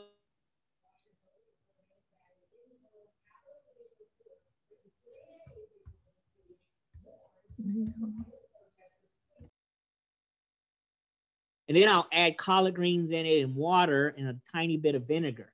And I'm starting to get close to collard greens that taste better. I try to avoid salt, adding any salt to the collard greens. And I think those are some of the things that we want to try to teach community members, is say, you don't have to get rid of the foods you love, but try to make them in a more heart healthy way, using things like olive oil instead of butter or lard, and using, as it was shown in some of your other recipes, low fat milk or no fat milk in your foods instead of whole milk. So those are some of the strategies that you want to talk to your community members about and say, hey, you know, change is going to be hard, but we have to figure out how we make those small changes over time to eat healthier. We need to cut back on the salt, try to get the salt off the table. Now, yeah, I'm still struggling with that too. I do still add some salt to some of my foods, but I've been trying to, as much as possible, add other seasonings like garlic, like onion powder, or like other spices instead of adding salt. So with your heart healthy, you want to teach those. You know, one of the things that have been a real problem to our community is that, and this is the American community in general, is that we've become really reliant on fast foods. So a lot of us will just eat at fast foods instead of cooking at home. My grandfather, when I was growing up, just about every morning, he would go out to Hardee's, and he would get him a Hardee's biscuit sandwich and some tea, and that would be his breakfast. And so that over time, it creates a situation where he's not living heart healthy. He's eating the fast foods. There are other examples of, you know, for dinner, my mother sometimes would go out to like Kentucky Fried Chicken to get the chicken there. And we can see that those don't promote heart healthy. So what we have to do is we have to start working with our community members and thinking about how we can make behaviors more heart healthy. Now that takes time, and it takes work. And part of that work is teaching this manual, just like you did with that session. So I'd like to thank everyone. You did a wonderful job on teaching the session, but really think about how you can then make it real to your community members by adding in your own stories. You know, it's a struggle for all of us. Personally, I'm overweight, might be obese at the moment. I know I need to lose weight, but it's one that what we have to do is use the manual to increase awareness. Teaching the manual alone, though, will not work, right? What's our goal here? Our goal is to have children know their grandparents. So our goal is to have those individuals live long enough so they can know their grandchildren. That means taking on healthier habits. We know that African Americans die earlier than other communities, white communities, Asian communities, because of some of the heart health habits that we have, because we eat foods that are higher in salt and in fat, because we don't exercise as much as we should, because we don't control our cholesterol or our diabetes. So the importance of teaching the manual is to help bring awareness about how to live those heart healthy lifestyles. But bringing the awareness is not enough. We also have to take those steps to do activities with our community members, to get them out and walk, right? Starting walking clubs, right? So that they can get out and do the exercise. To get them to eat healthier. So maybe having food classes that teach them how to substitute. Instead of the salt, let's use other herbs. Instead of the high fat lard or oils, let's use some of the other oils like olive oil or other cooking oils that are lower in fat. Those are the habits that we want to teach our community members to use. Now, we are, unfortunately, in a very stressful time, not just for our community, but for all of the communities in the US and throughout the world because of the coronavirus pandemic.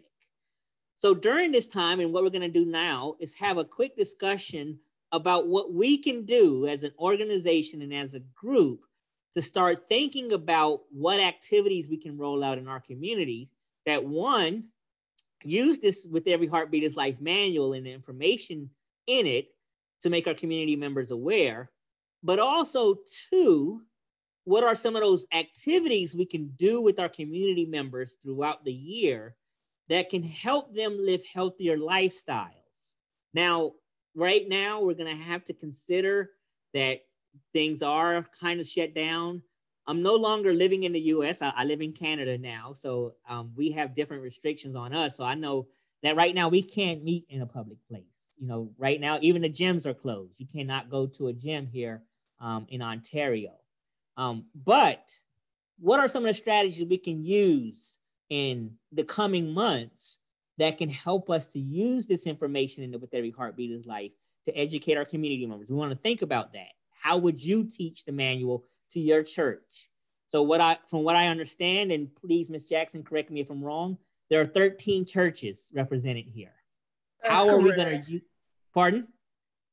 That is correct. Yes. So how are we going to use this manual in our 13 churches over the coming months to educate them? Now, we haven't completed yet. We have one more week, one more month. Next month will be our last session. And during that time, we will have our graduation.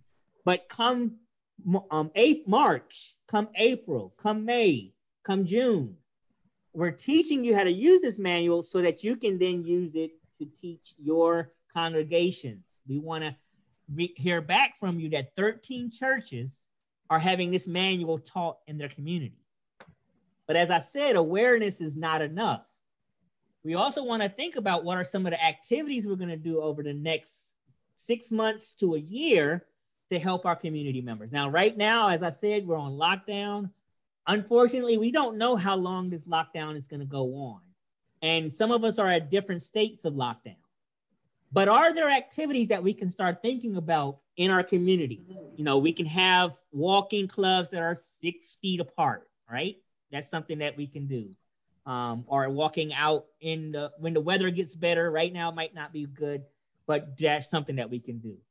Can we start planning for a food garden, right? Having a healthy food garden to teach community members how to raise some of those foods. So, you know, we just talked about how African Americans during times of slavery and even on the continent of Africa, how they would grow their own foods and how they would take those steps to eat healthy, to eat beans, to eat vegetables. And so can we start thinking about strategies now that can be done in March, in April, in May to have a food garden at our churches? We have 13 churches. Hopefully we can have 13 food gardens, right? Even if we don't have a food garden, is it possible to have a farm, farmer's market where we can have those at our churches and expose our community members to healthier foods? You know, when I first started working in the government, there was something that we used to talk about a lot called food deserts. Does someone know what a food desert is? Can someone unmute themselves and tell me what a food desert is? Not having access to fresh fruits and vegetables in your local community. Exactly. So right. In some of our communities, particularly in the inner city, the only place that our community members may have to shop for foods maybe a convenience store. You know, you're starting to see a resurgence of dollar stores in the communities. And what do they sell? They sell, yeah, it's food items for less than $1 or that are very cheap, but they're not healthy for you. They have high amounts of salt. They have high amounts of sugar. And so a food desert is where you have a situation where it's hard for individuals to get fresh fruits. It's hard for them to find an apple to eat or a fresh orange to eat, because all they have to shop at are convenience stores or other types of stores that don't have or don't carry those fresh fruits. So what are some of the strategies that we can use in communities that have food deserts? We can think about... Excuse me, Dr. Ivy. Yes. In Itta Bena, Mississippi, that is where, what's the college there in Itta Bena, y'all? Mississippi Valley State University. Yeah, Valley State University. There is not unless they've done something in the last year, and I need to check that out. Itta Bena is, I think it's like 15 miles to Greenwood, and there is a Walmart and a grocery store in Greenwood. But Itta Bena does not have a grocery store there. And that is where the Mississippi State Department of Health sponsored some churches that they had very large gardens. 2 churches in particular that I've worked with that have had tremendous gardens that produce a lot of fresh vegetables and fruits. So I think they are still, Itta Bena is still considered a food desert. That's it wonderful. is, Ella, and they did try to do a co-op there, and that was unsuccessful. So they are still a food desert. Mm-hmm. But the churches have done very well. Wonderful.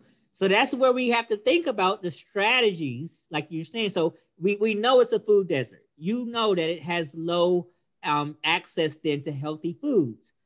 Like you said, having the food gardens could be one. You mentioned the co-op there. It was unsuccessful, but let's think about why was it unsuccessful and can we try again? Another strategy might be what? One of the other strategies, so you said it's 15 miles away. Now, our community members may find it, okay, it's difficult to get that 15 miles, but you can develop shopping clubs, right?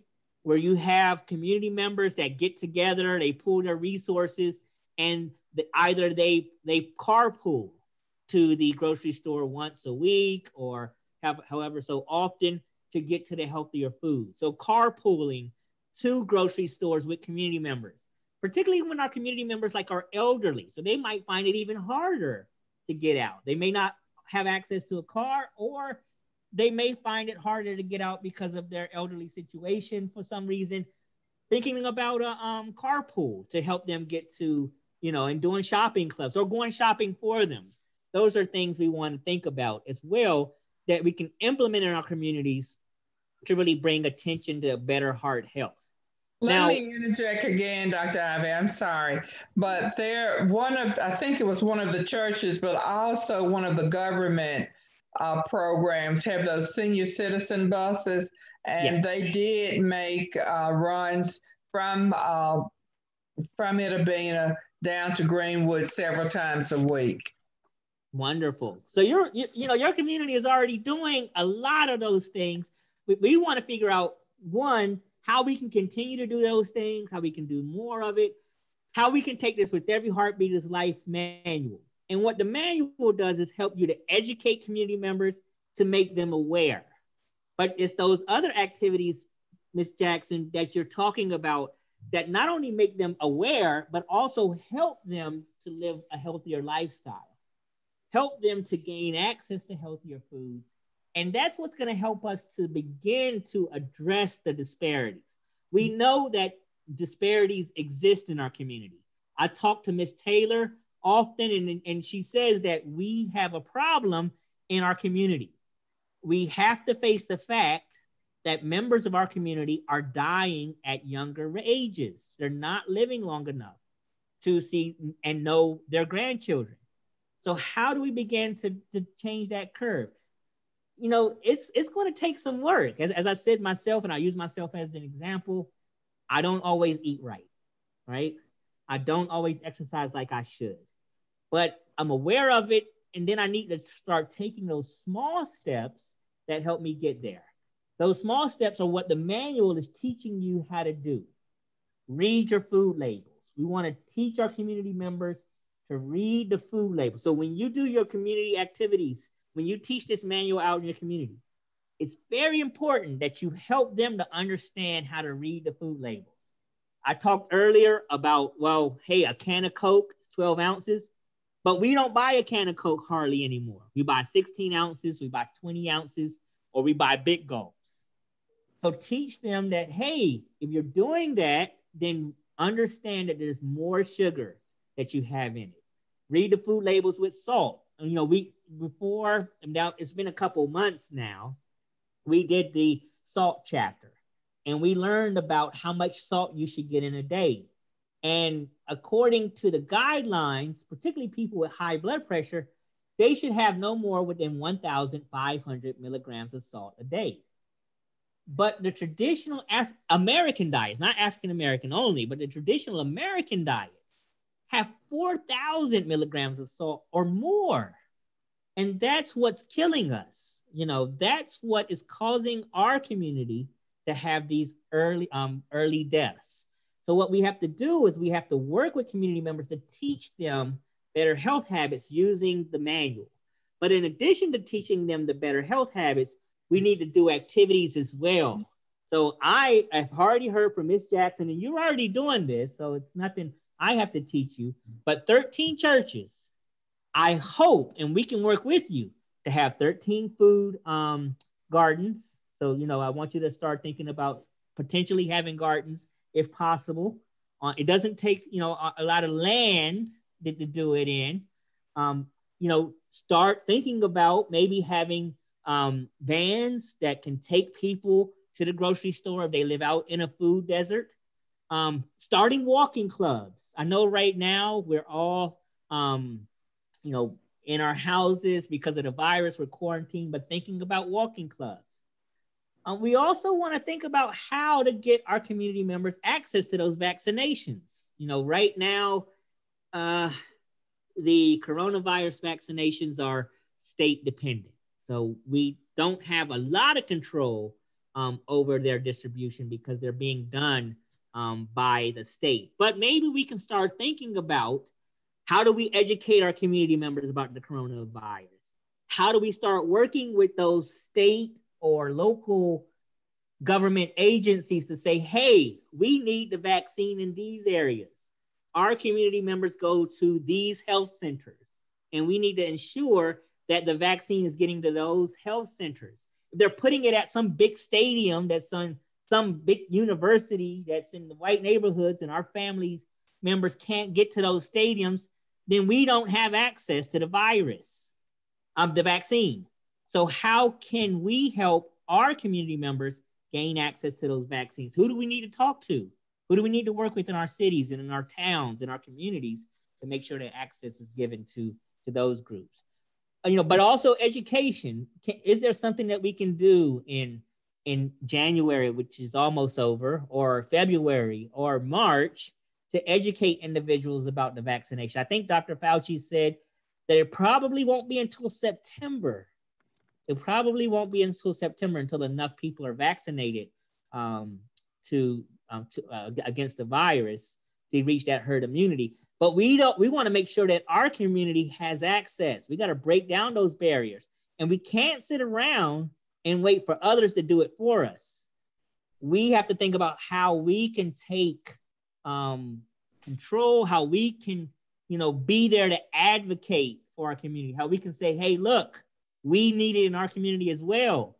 Does your plan in Mississippi include our community? You know, if they're writing up their state plans and it doesn't include the Black community, then you have to be advocates to say, no, this isn't right. We need to have it here as well. So I'm going to stop, get off my soapbox because I did want to have a discussion, and Ms. Jackson and Ms. Taylor, if you can help me out with it, about some of the things that can be done over the course of the next few months. We don't have to do it all right now, but we need the group to start thinking about how you're going to use the manual to educate your community. right now we're on lockdown. Can you have the handouts included in one of your church programs once a month?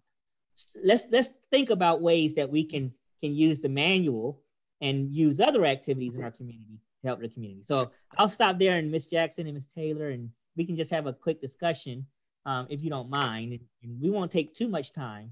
We can talk about it later, but I just wanted to hear what are some of your ideas about incorporating the manual and activities into your program. Well, I didn't mean to indicate to you that we were doing a lot. We're just the tip of the iceberg. There's a lot that we can do. So this is a great discussion to have with this group, because they know their church and their community better individually than we know. I would just say for our church, we'd probably use the Zoom method, and I'm not real sure how we'll be able to get the handouts there, because they are very stingy with the Facebook presentations that we have.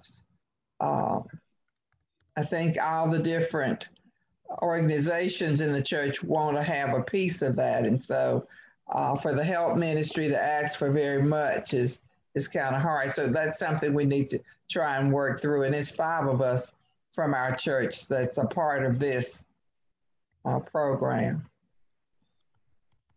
I was just going to say, Dr. Ivy, I talked with at least the 2 groups, or maybe just group 2 recently. No, we talked with most of the group, I think, Ms. Jackson. We did. Yeah. So we talked about continuing, our Zoom meetings periodically. And I think you brought up some good ideas. And I think that's something for us to handle, in terms of planning through this coalition that we have of these 13 churches.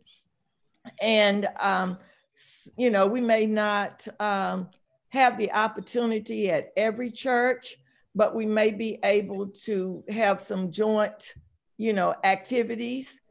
And right now, while we're in this virtual platform, many of any educational programs or whatever we will be having is really available to all of the churches if their congregants are able to get on the Zoom. So I think we might be doing some of those things initially, because it's not looking like we're going to be back very soon, in person in our churches. I was trying to type into the chat before I forget that Dr. Dobbs, our state medical director, announced, many of you probably know, some people have been trying to get the vaccine, and their appointments are completely filled.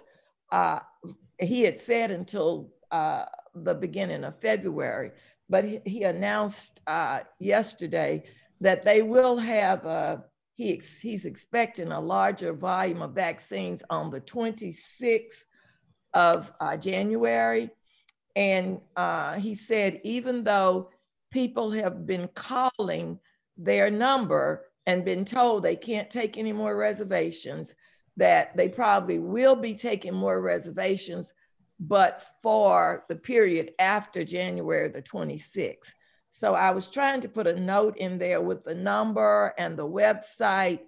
And I was also adding to please continue to check with the community health centers in your area. Jackson Hines is the one here, closest to us, but they do plan to give vaccines to the community health centers, because they've realized that, African Americans so far have been significantly underrepresented. But when they gave vaccines to the federally funded community health clinics, it increased the number of African Americans who got the vaccines, because a large majority use those centers.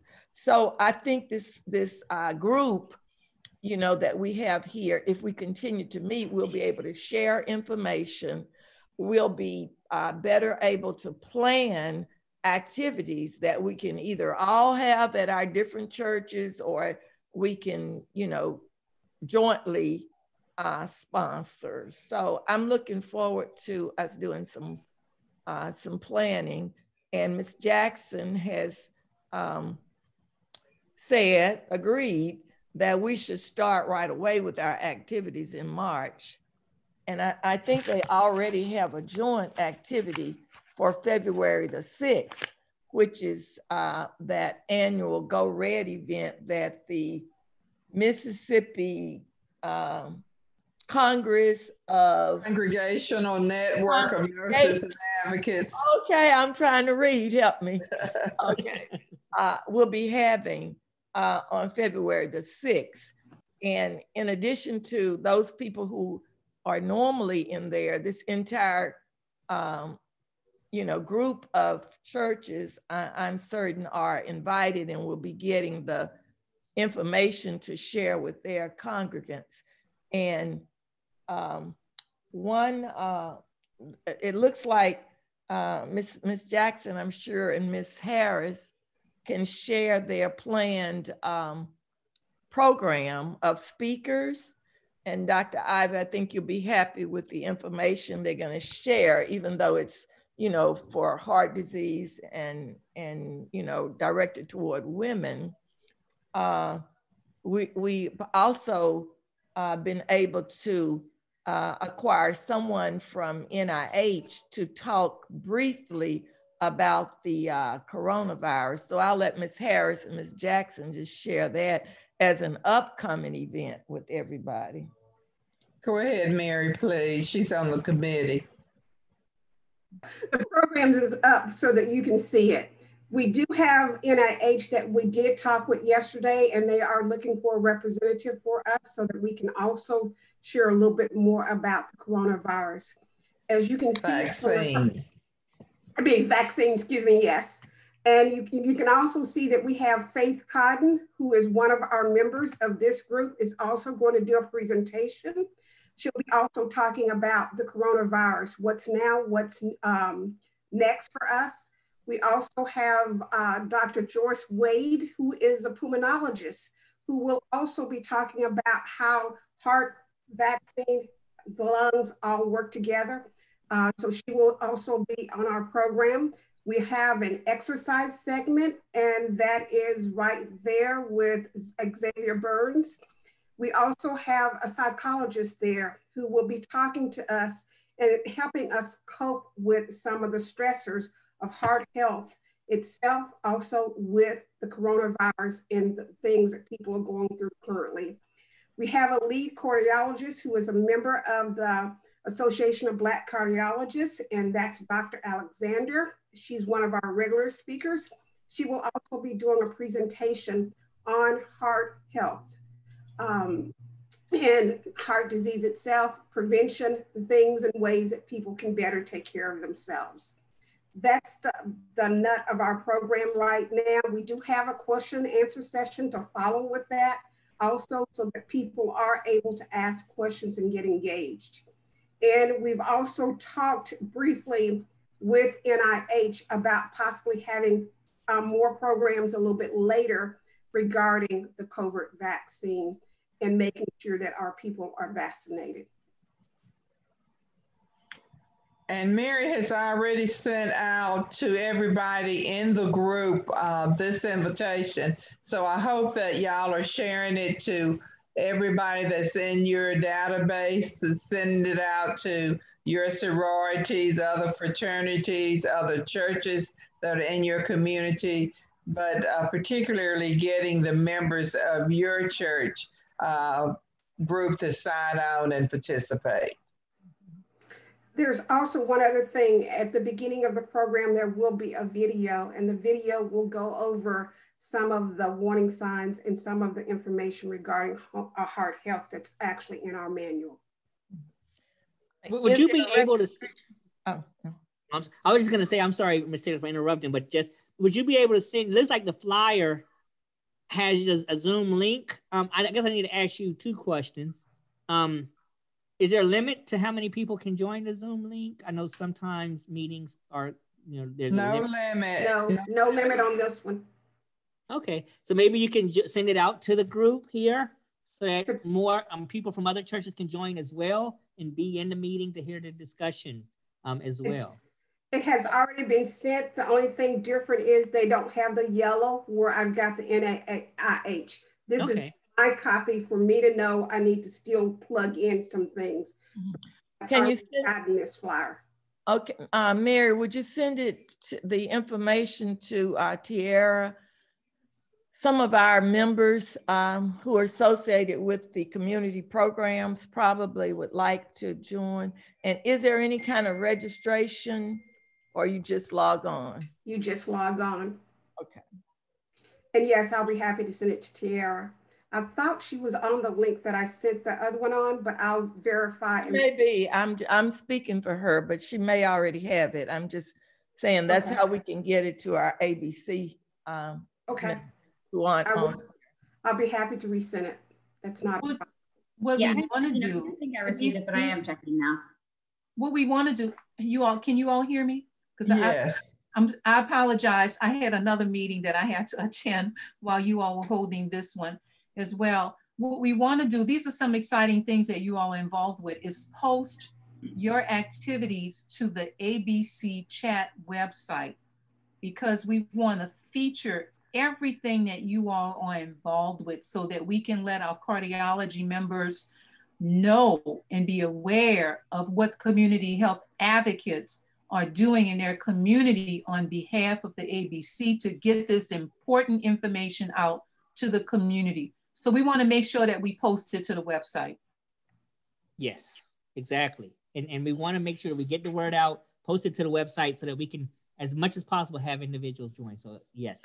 And we also have a newsletter. The ABC has newsletters that they email to all of their members. So I want to see how we can send this out to let them know so that they can get firsthand information through their emails and not just be driven to the website to see what you all are doing.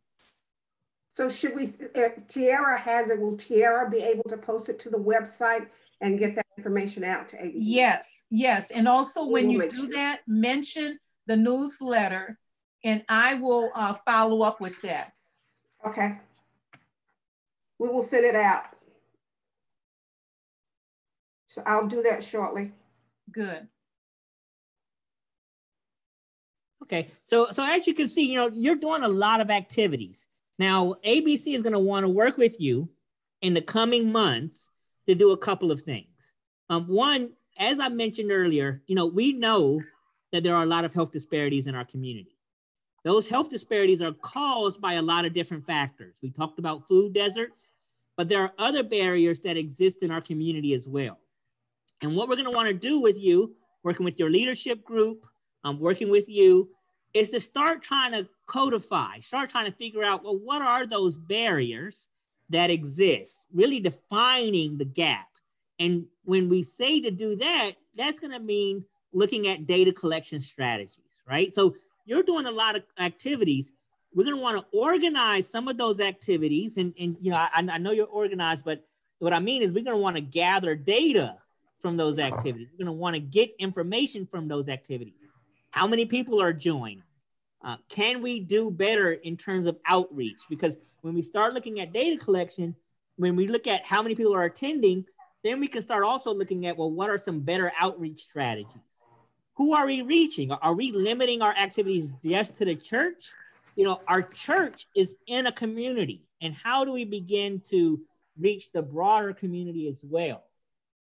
But we also want to look at what are some of those gaps, because we're going to want to look at, one, what are some of those things we're going to have to do to address those gaps? So I mentioned earlier that, hey, if you have a van, like say the church has a van, and of course, this is something we got to talk about. There are certain issues that we'll have to work out, liability issues and so forth.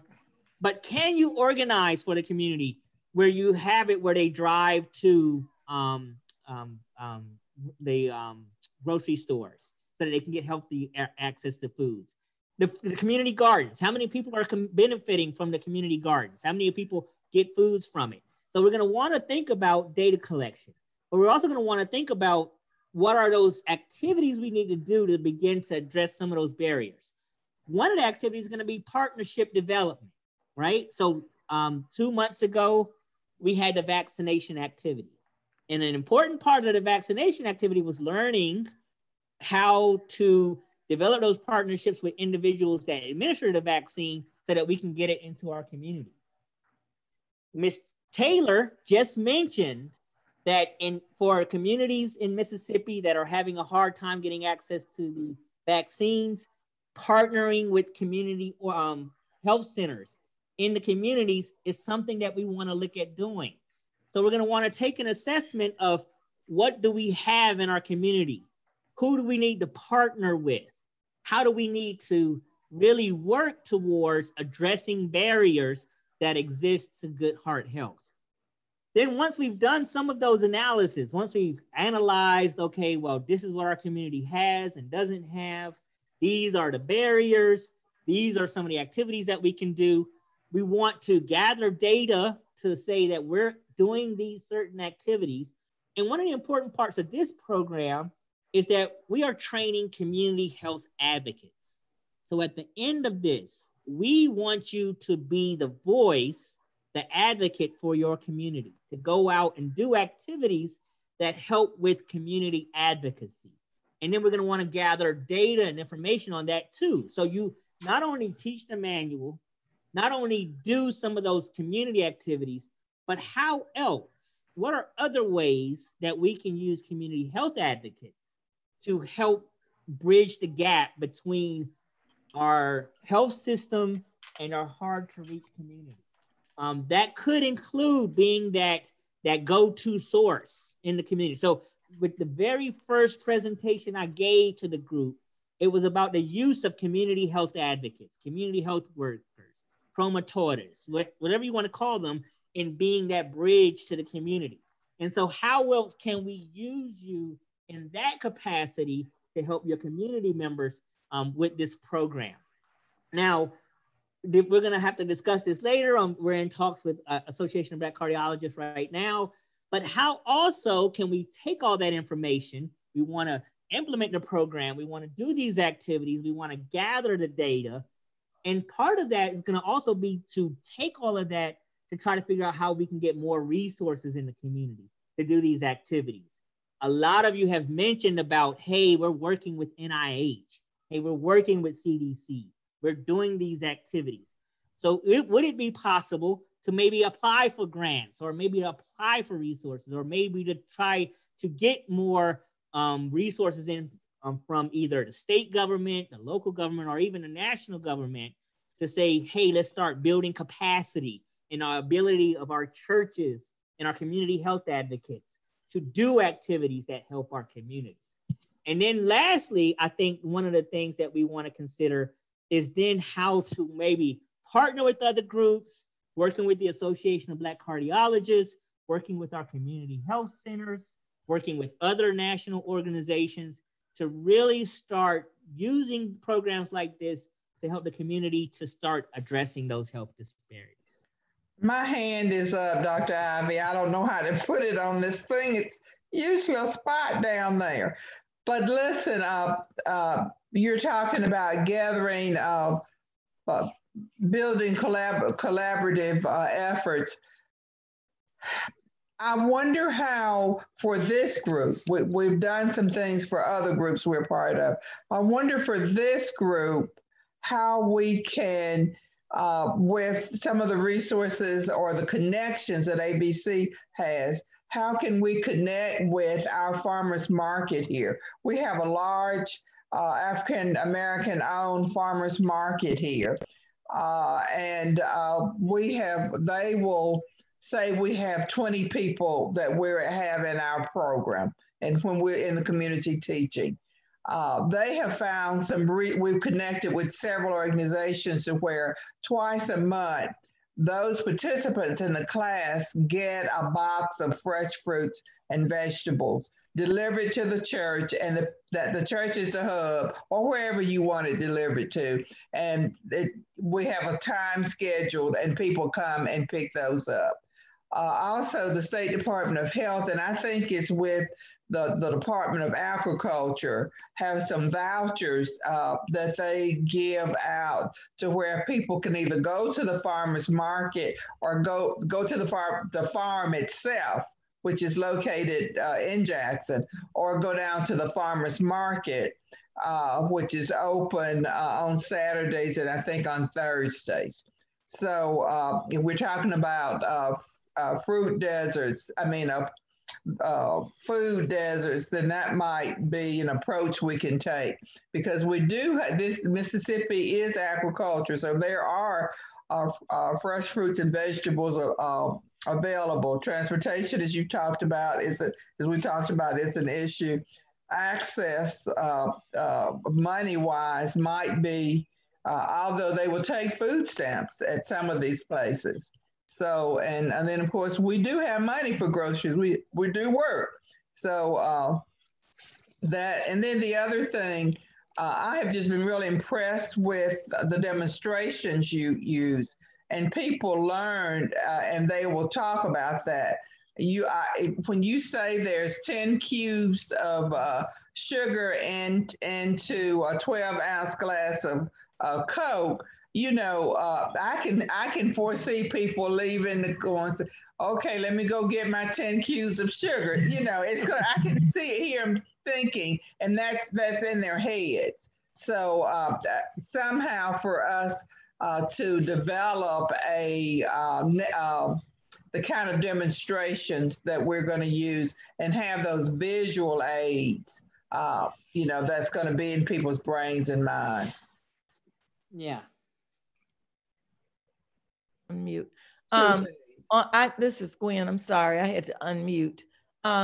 Does everyone on here know about the food opportunity that Ms. Jackson just mentioned through the church? If all of the churches, if that's just in our area, you know, I'm not sure all of the churches are participating in that, Ms. Jackson, from the farmers market. There are several different ways that you can come involved with the program. The way I was involved is that I'm teaching a program that's sponsored by the Mississippi State Department of Health. And it's tied to the National Diabetes Prevention Program. And so the participants in my program have access to it. There's a large program in the Delta in Greenville that has access to it. And then there's other people that may have access to it. And the reason I was mentioning it may be a way that the ABC can, and for these 13 churches, can talk with, I think it's the Department of Agriculture. I can get more information, and maybe the ABC can lobby for us to get those resources for this, because we're going to be teaching the same kinds of health-related heart issues.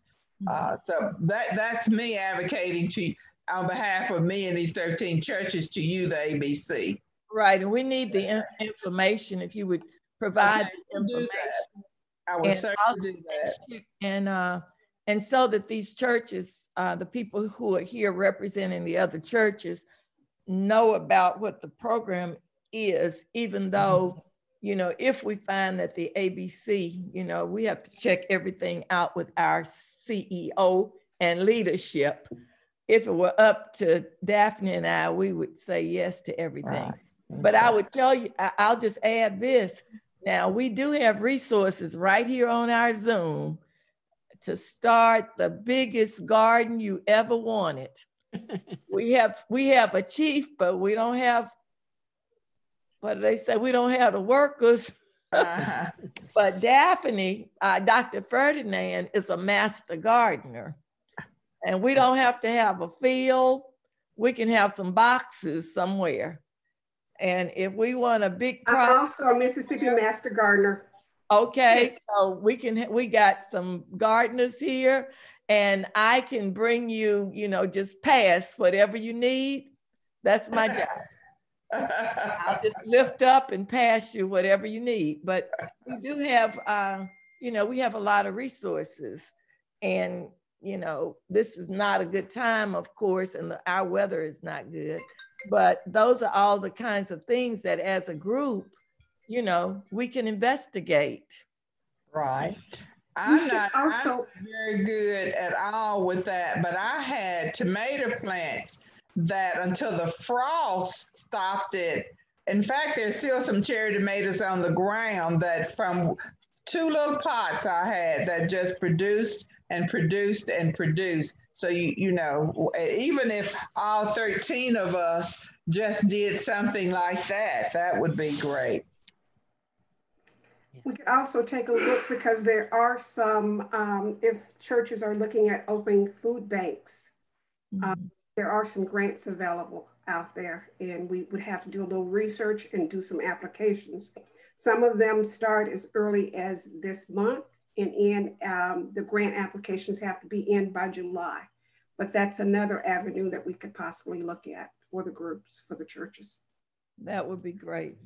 Can you send that out, Mary? Sure. Okay. So as you can see, we're all doing a lot of activities. One of the things we're going to need to do is start organizing, just like Ms. Taylor was saying, which churches are doing what, right? So I can help to develop a spreadsheet. We can figure out which churches are doing what activities can be scaled up, right? So it sounds like right now, not all 13 churches are doing the activities that Ms. Jackson was talking about. Maybe there are resource limitations that not all churches can do the exact ones, but can we find substitutes? Can we find other ways? I would imagine that it sounds like Mississippi state government is sponsoring this. So why can't they get involved in all 13 churches? Or if all 13 churches isn't possible, is there a church that's at more need, right? There might be a church that, hey, they're in a really bad situation. They're further out, their members are more spread out, they're more rural, and they really need it. And so helping us to develop, let's organize our efforts. Let's figure out who's doing what. Let's figure out where resources or what's needed. One church might have a food desert problem. Another church may not have the food desert problem, but they have a problem with exercise areas, right? They don't have a walking trails, right? We need to, in order to start really looking at how we tackle this, we need to, one, define what we're doing, who's doing what needs to be done where are the gaps. And so ABC, and I definitely hear Ms. Taylor and Dr. Ferdinand that I don't want to bite off more than ABC can chew. So, but what we want to do is we want to start thinking about this and then start organizing it in a way that we can, one, make sure we're doing the right things. Two, make sure that the efforts that we're doing are having a result. Right now we're probably just doing the activity and we're not collecting any data. So we don't know if our activity is having any success or not. Now, please don't get me wrong. It's wonderful. It's wonderful that you already have a lot of these activities planned. But we want to also start thinking about data collection, because we want to make sure our efforts are having the reaction, they're having the outcome that we hope. It reminds me of what we use a lot in the public health sphere as an example is back in the, what was it, the 80s, Ronald Reagan's wife, was it Nancy Reagan? Mm-hmm. She said, hey, we're gonna have some effort to try to reduce drug use, right? So we're gonna have this don't use drugs campaign. And she threw it out there and, hey, yeah, don't use drugs. No, she said, just say no. Just say no, yeah, just say no, right? But, years later, and right now, public health universities use this as the primary example of how a program doesn't work, right? Because they blasted out there, hey, don't use drugs, just say no. But it didn't work because the community didn't have the ability to just say no. You have to add more to that. but you got to collect data to show that you need more. Yes. Well, what about Be Best? Was that better than Be Best? Because I still have to figure out what we're supposed to be best at. Exactly. So I'm not going there because that's all over. So that highlights that data collection is very important, right? We want to continue to do these activities, but we also want to think about how we put it in the context of a program. We collect data. We try to demonstrate that the activities that we're doing are having some type of result. Otherwise, we're just doing activities. So we're approaching the end. I apologize if I, talk too long. I know we only have 10 minutes left. In the last 10 minutes, well, let me first open it up to any questions or comments or anything like that. I want to make one announcement. Yes. Okay, because most of the people on here are either nurses, a physician, health professionals, or health educators or something of that nature, or they have some, influence in their church. The data for Mississippi is showing that about almost 2 weeks ago, only 17% of the people who were vaccinated were African Americans. 66% of the people who were vaccinated were Caucasian. Now, we've been talking with Dr. Dobbs, who's our state health director, because the larger number of infections and deaths were in the African American community. And he's very interested in getting, African Americans vaccinated. But what we found is that where they had the majority of the vaccinations happen were in the hospitals, and when they moved it to, the community health centers and some private offices, we've got more African Americans. So please share with, your family, whoever's now. I think we're in 65 and over, and we're also in 16 to 64 if you have any underlying health conditions. So please encourage people that you are in contact with who are in those categories to try to call in, continue to call to get their vaccine. Yeah, and I just want to say one thing before I move on. You bring up a really good point. Data is very important. And you just said that data showed that only 17% of African Americans have gotten vaccinated. Of the people who were vaccinated.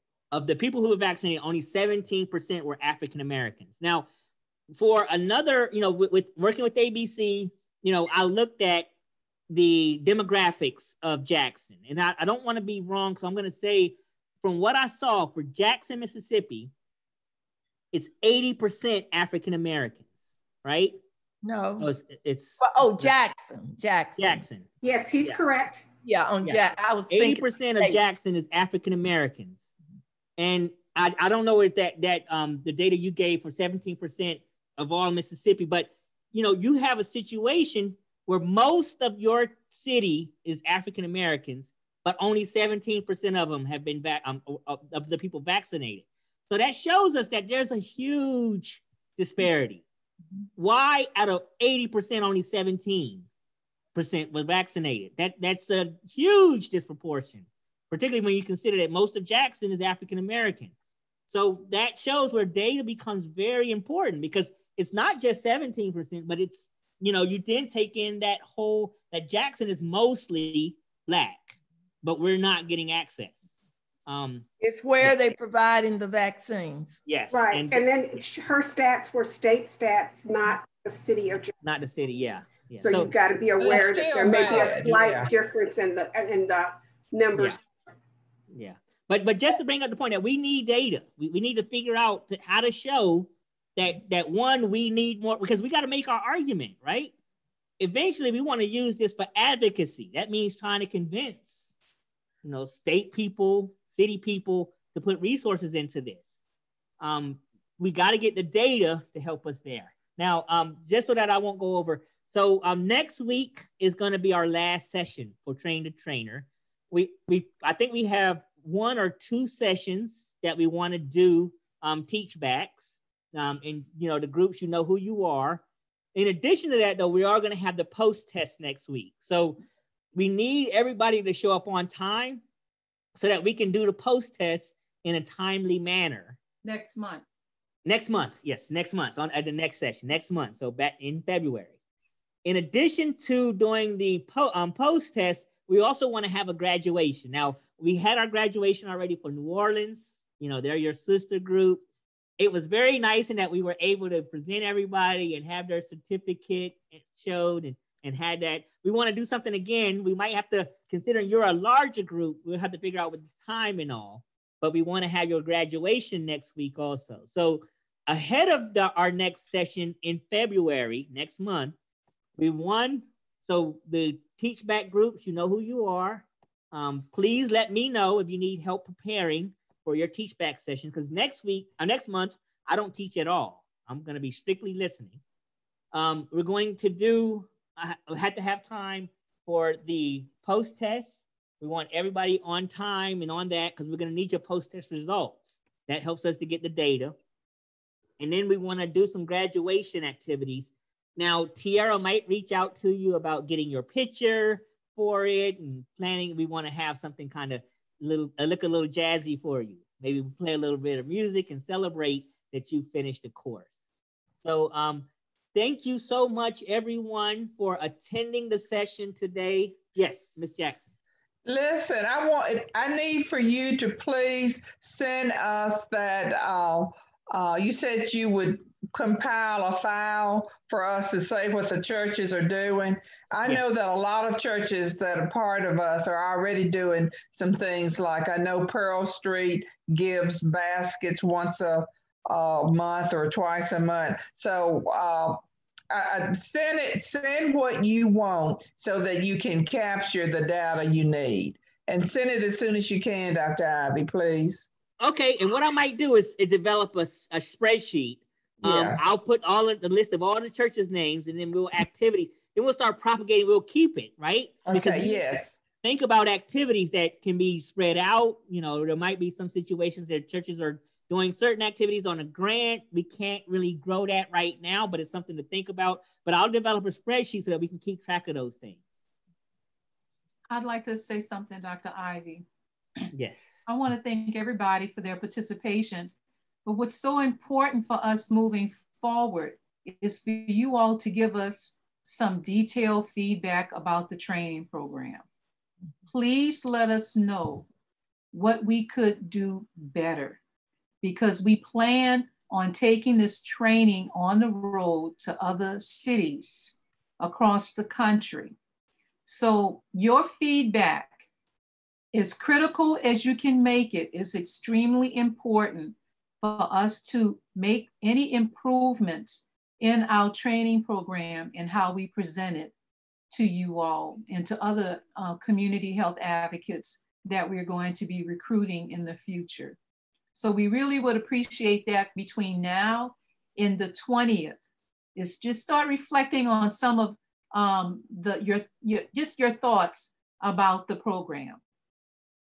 Thank you. Okay. And I see that Dr. Underwood, you joined us. Did you want to make any comments before we adjourn?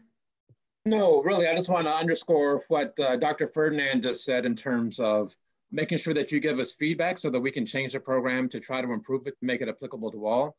We have been extremely pleased with the progress that we've made, and we want to share this with people across the country. And your participation and the hard work and the enthusiasm that you've done has really inspired us quite a bit in terms of ABC. And we want to take this message even further. So you can help us tremendously by just providing us feedback. We really do appreciate it. Thank you. Wonderful. So that concludes our time for today. I know that we're at time. Thank you everyone for joining us and being on these sessions. Thank you to the group that presented today. You did a wonderful job at doing your teach backs. If the group for next month that are doing the teach backs, if you need any assistance from me, please let me know. Otherwise, thank you everyone for attending the session today, and I look forward to seeing you next week. Thank you. Next month. Next month. All right. Bye, Bye everyone. everybody. Thank you, Dr. Ivy. Thank you.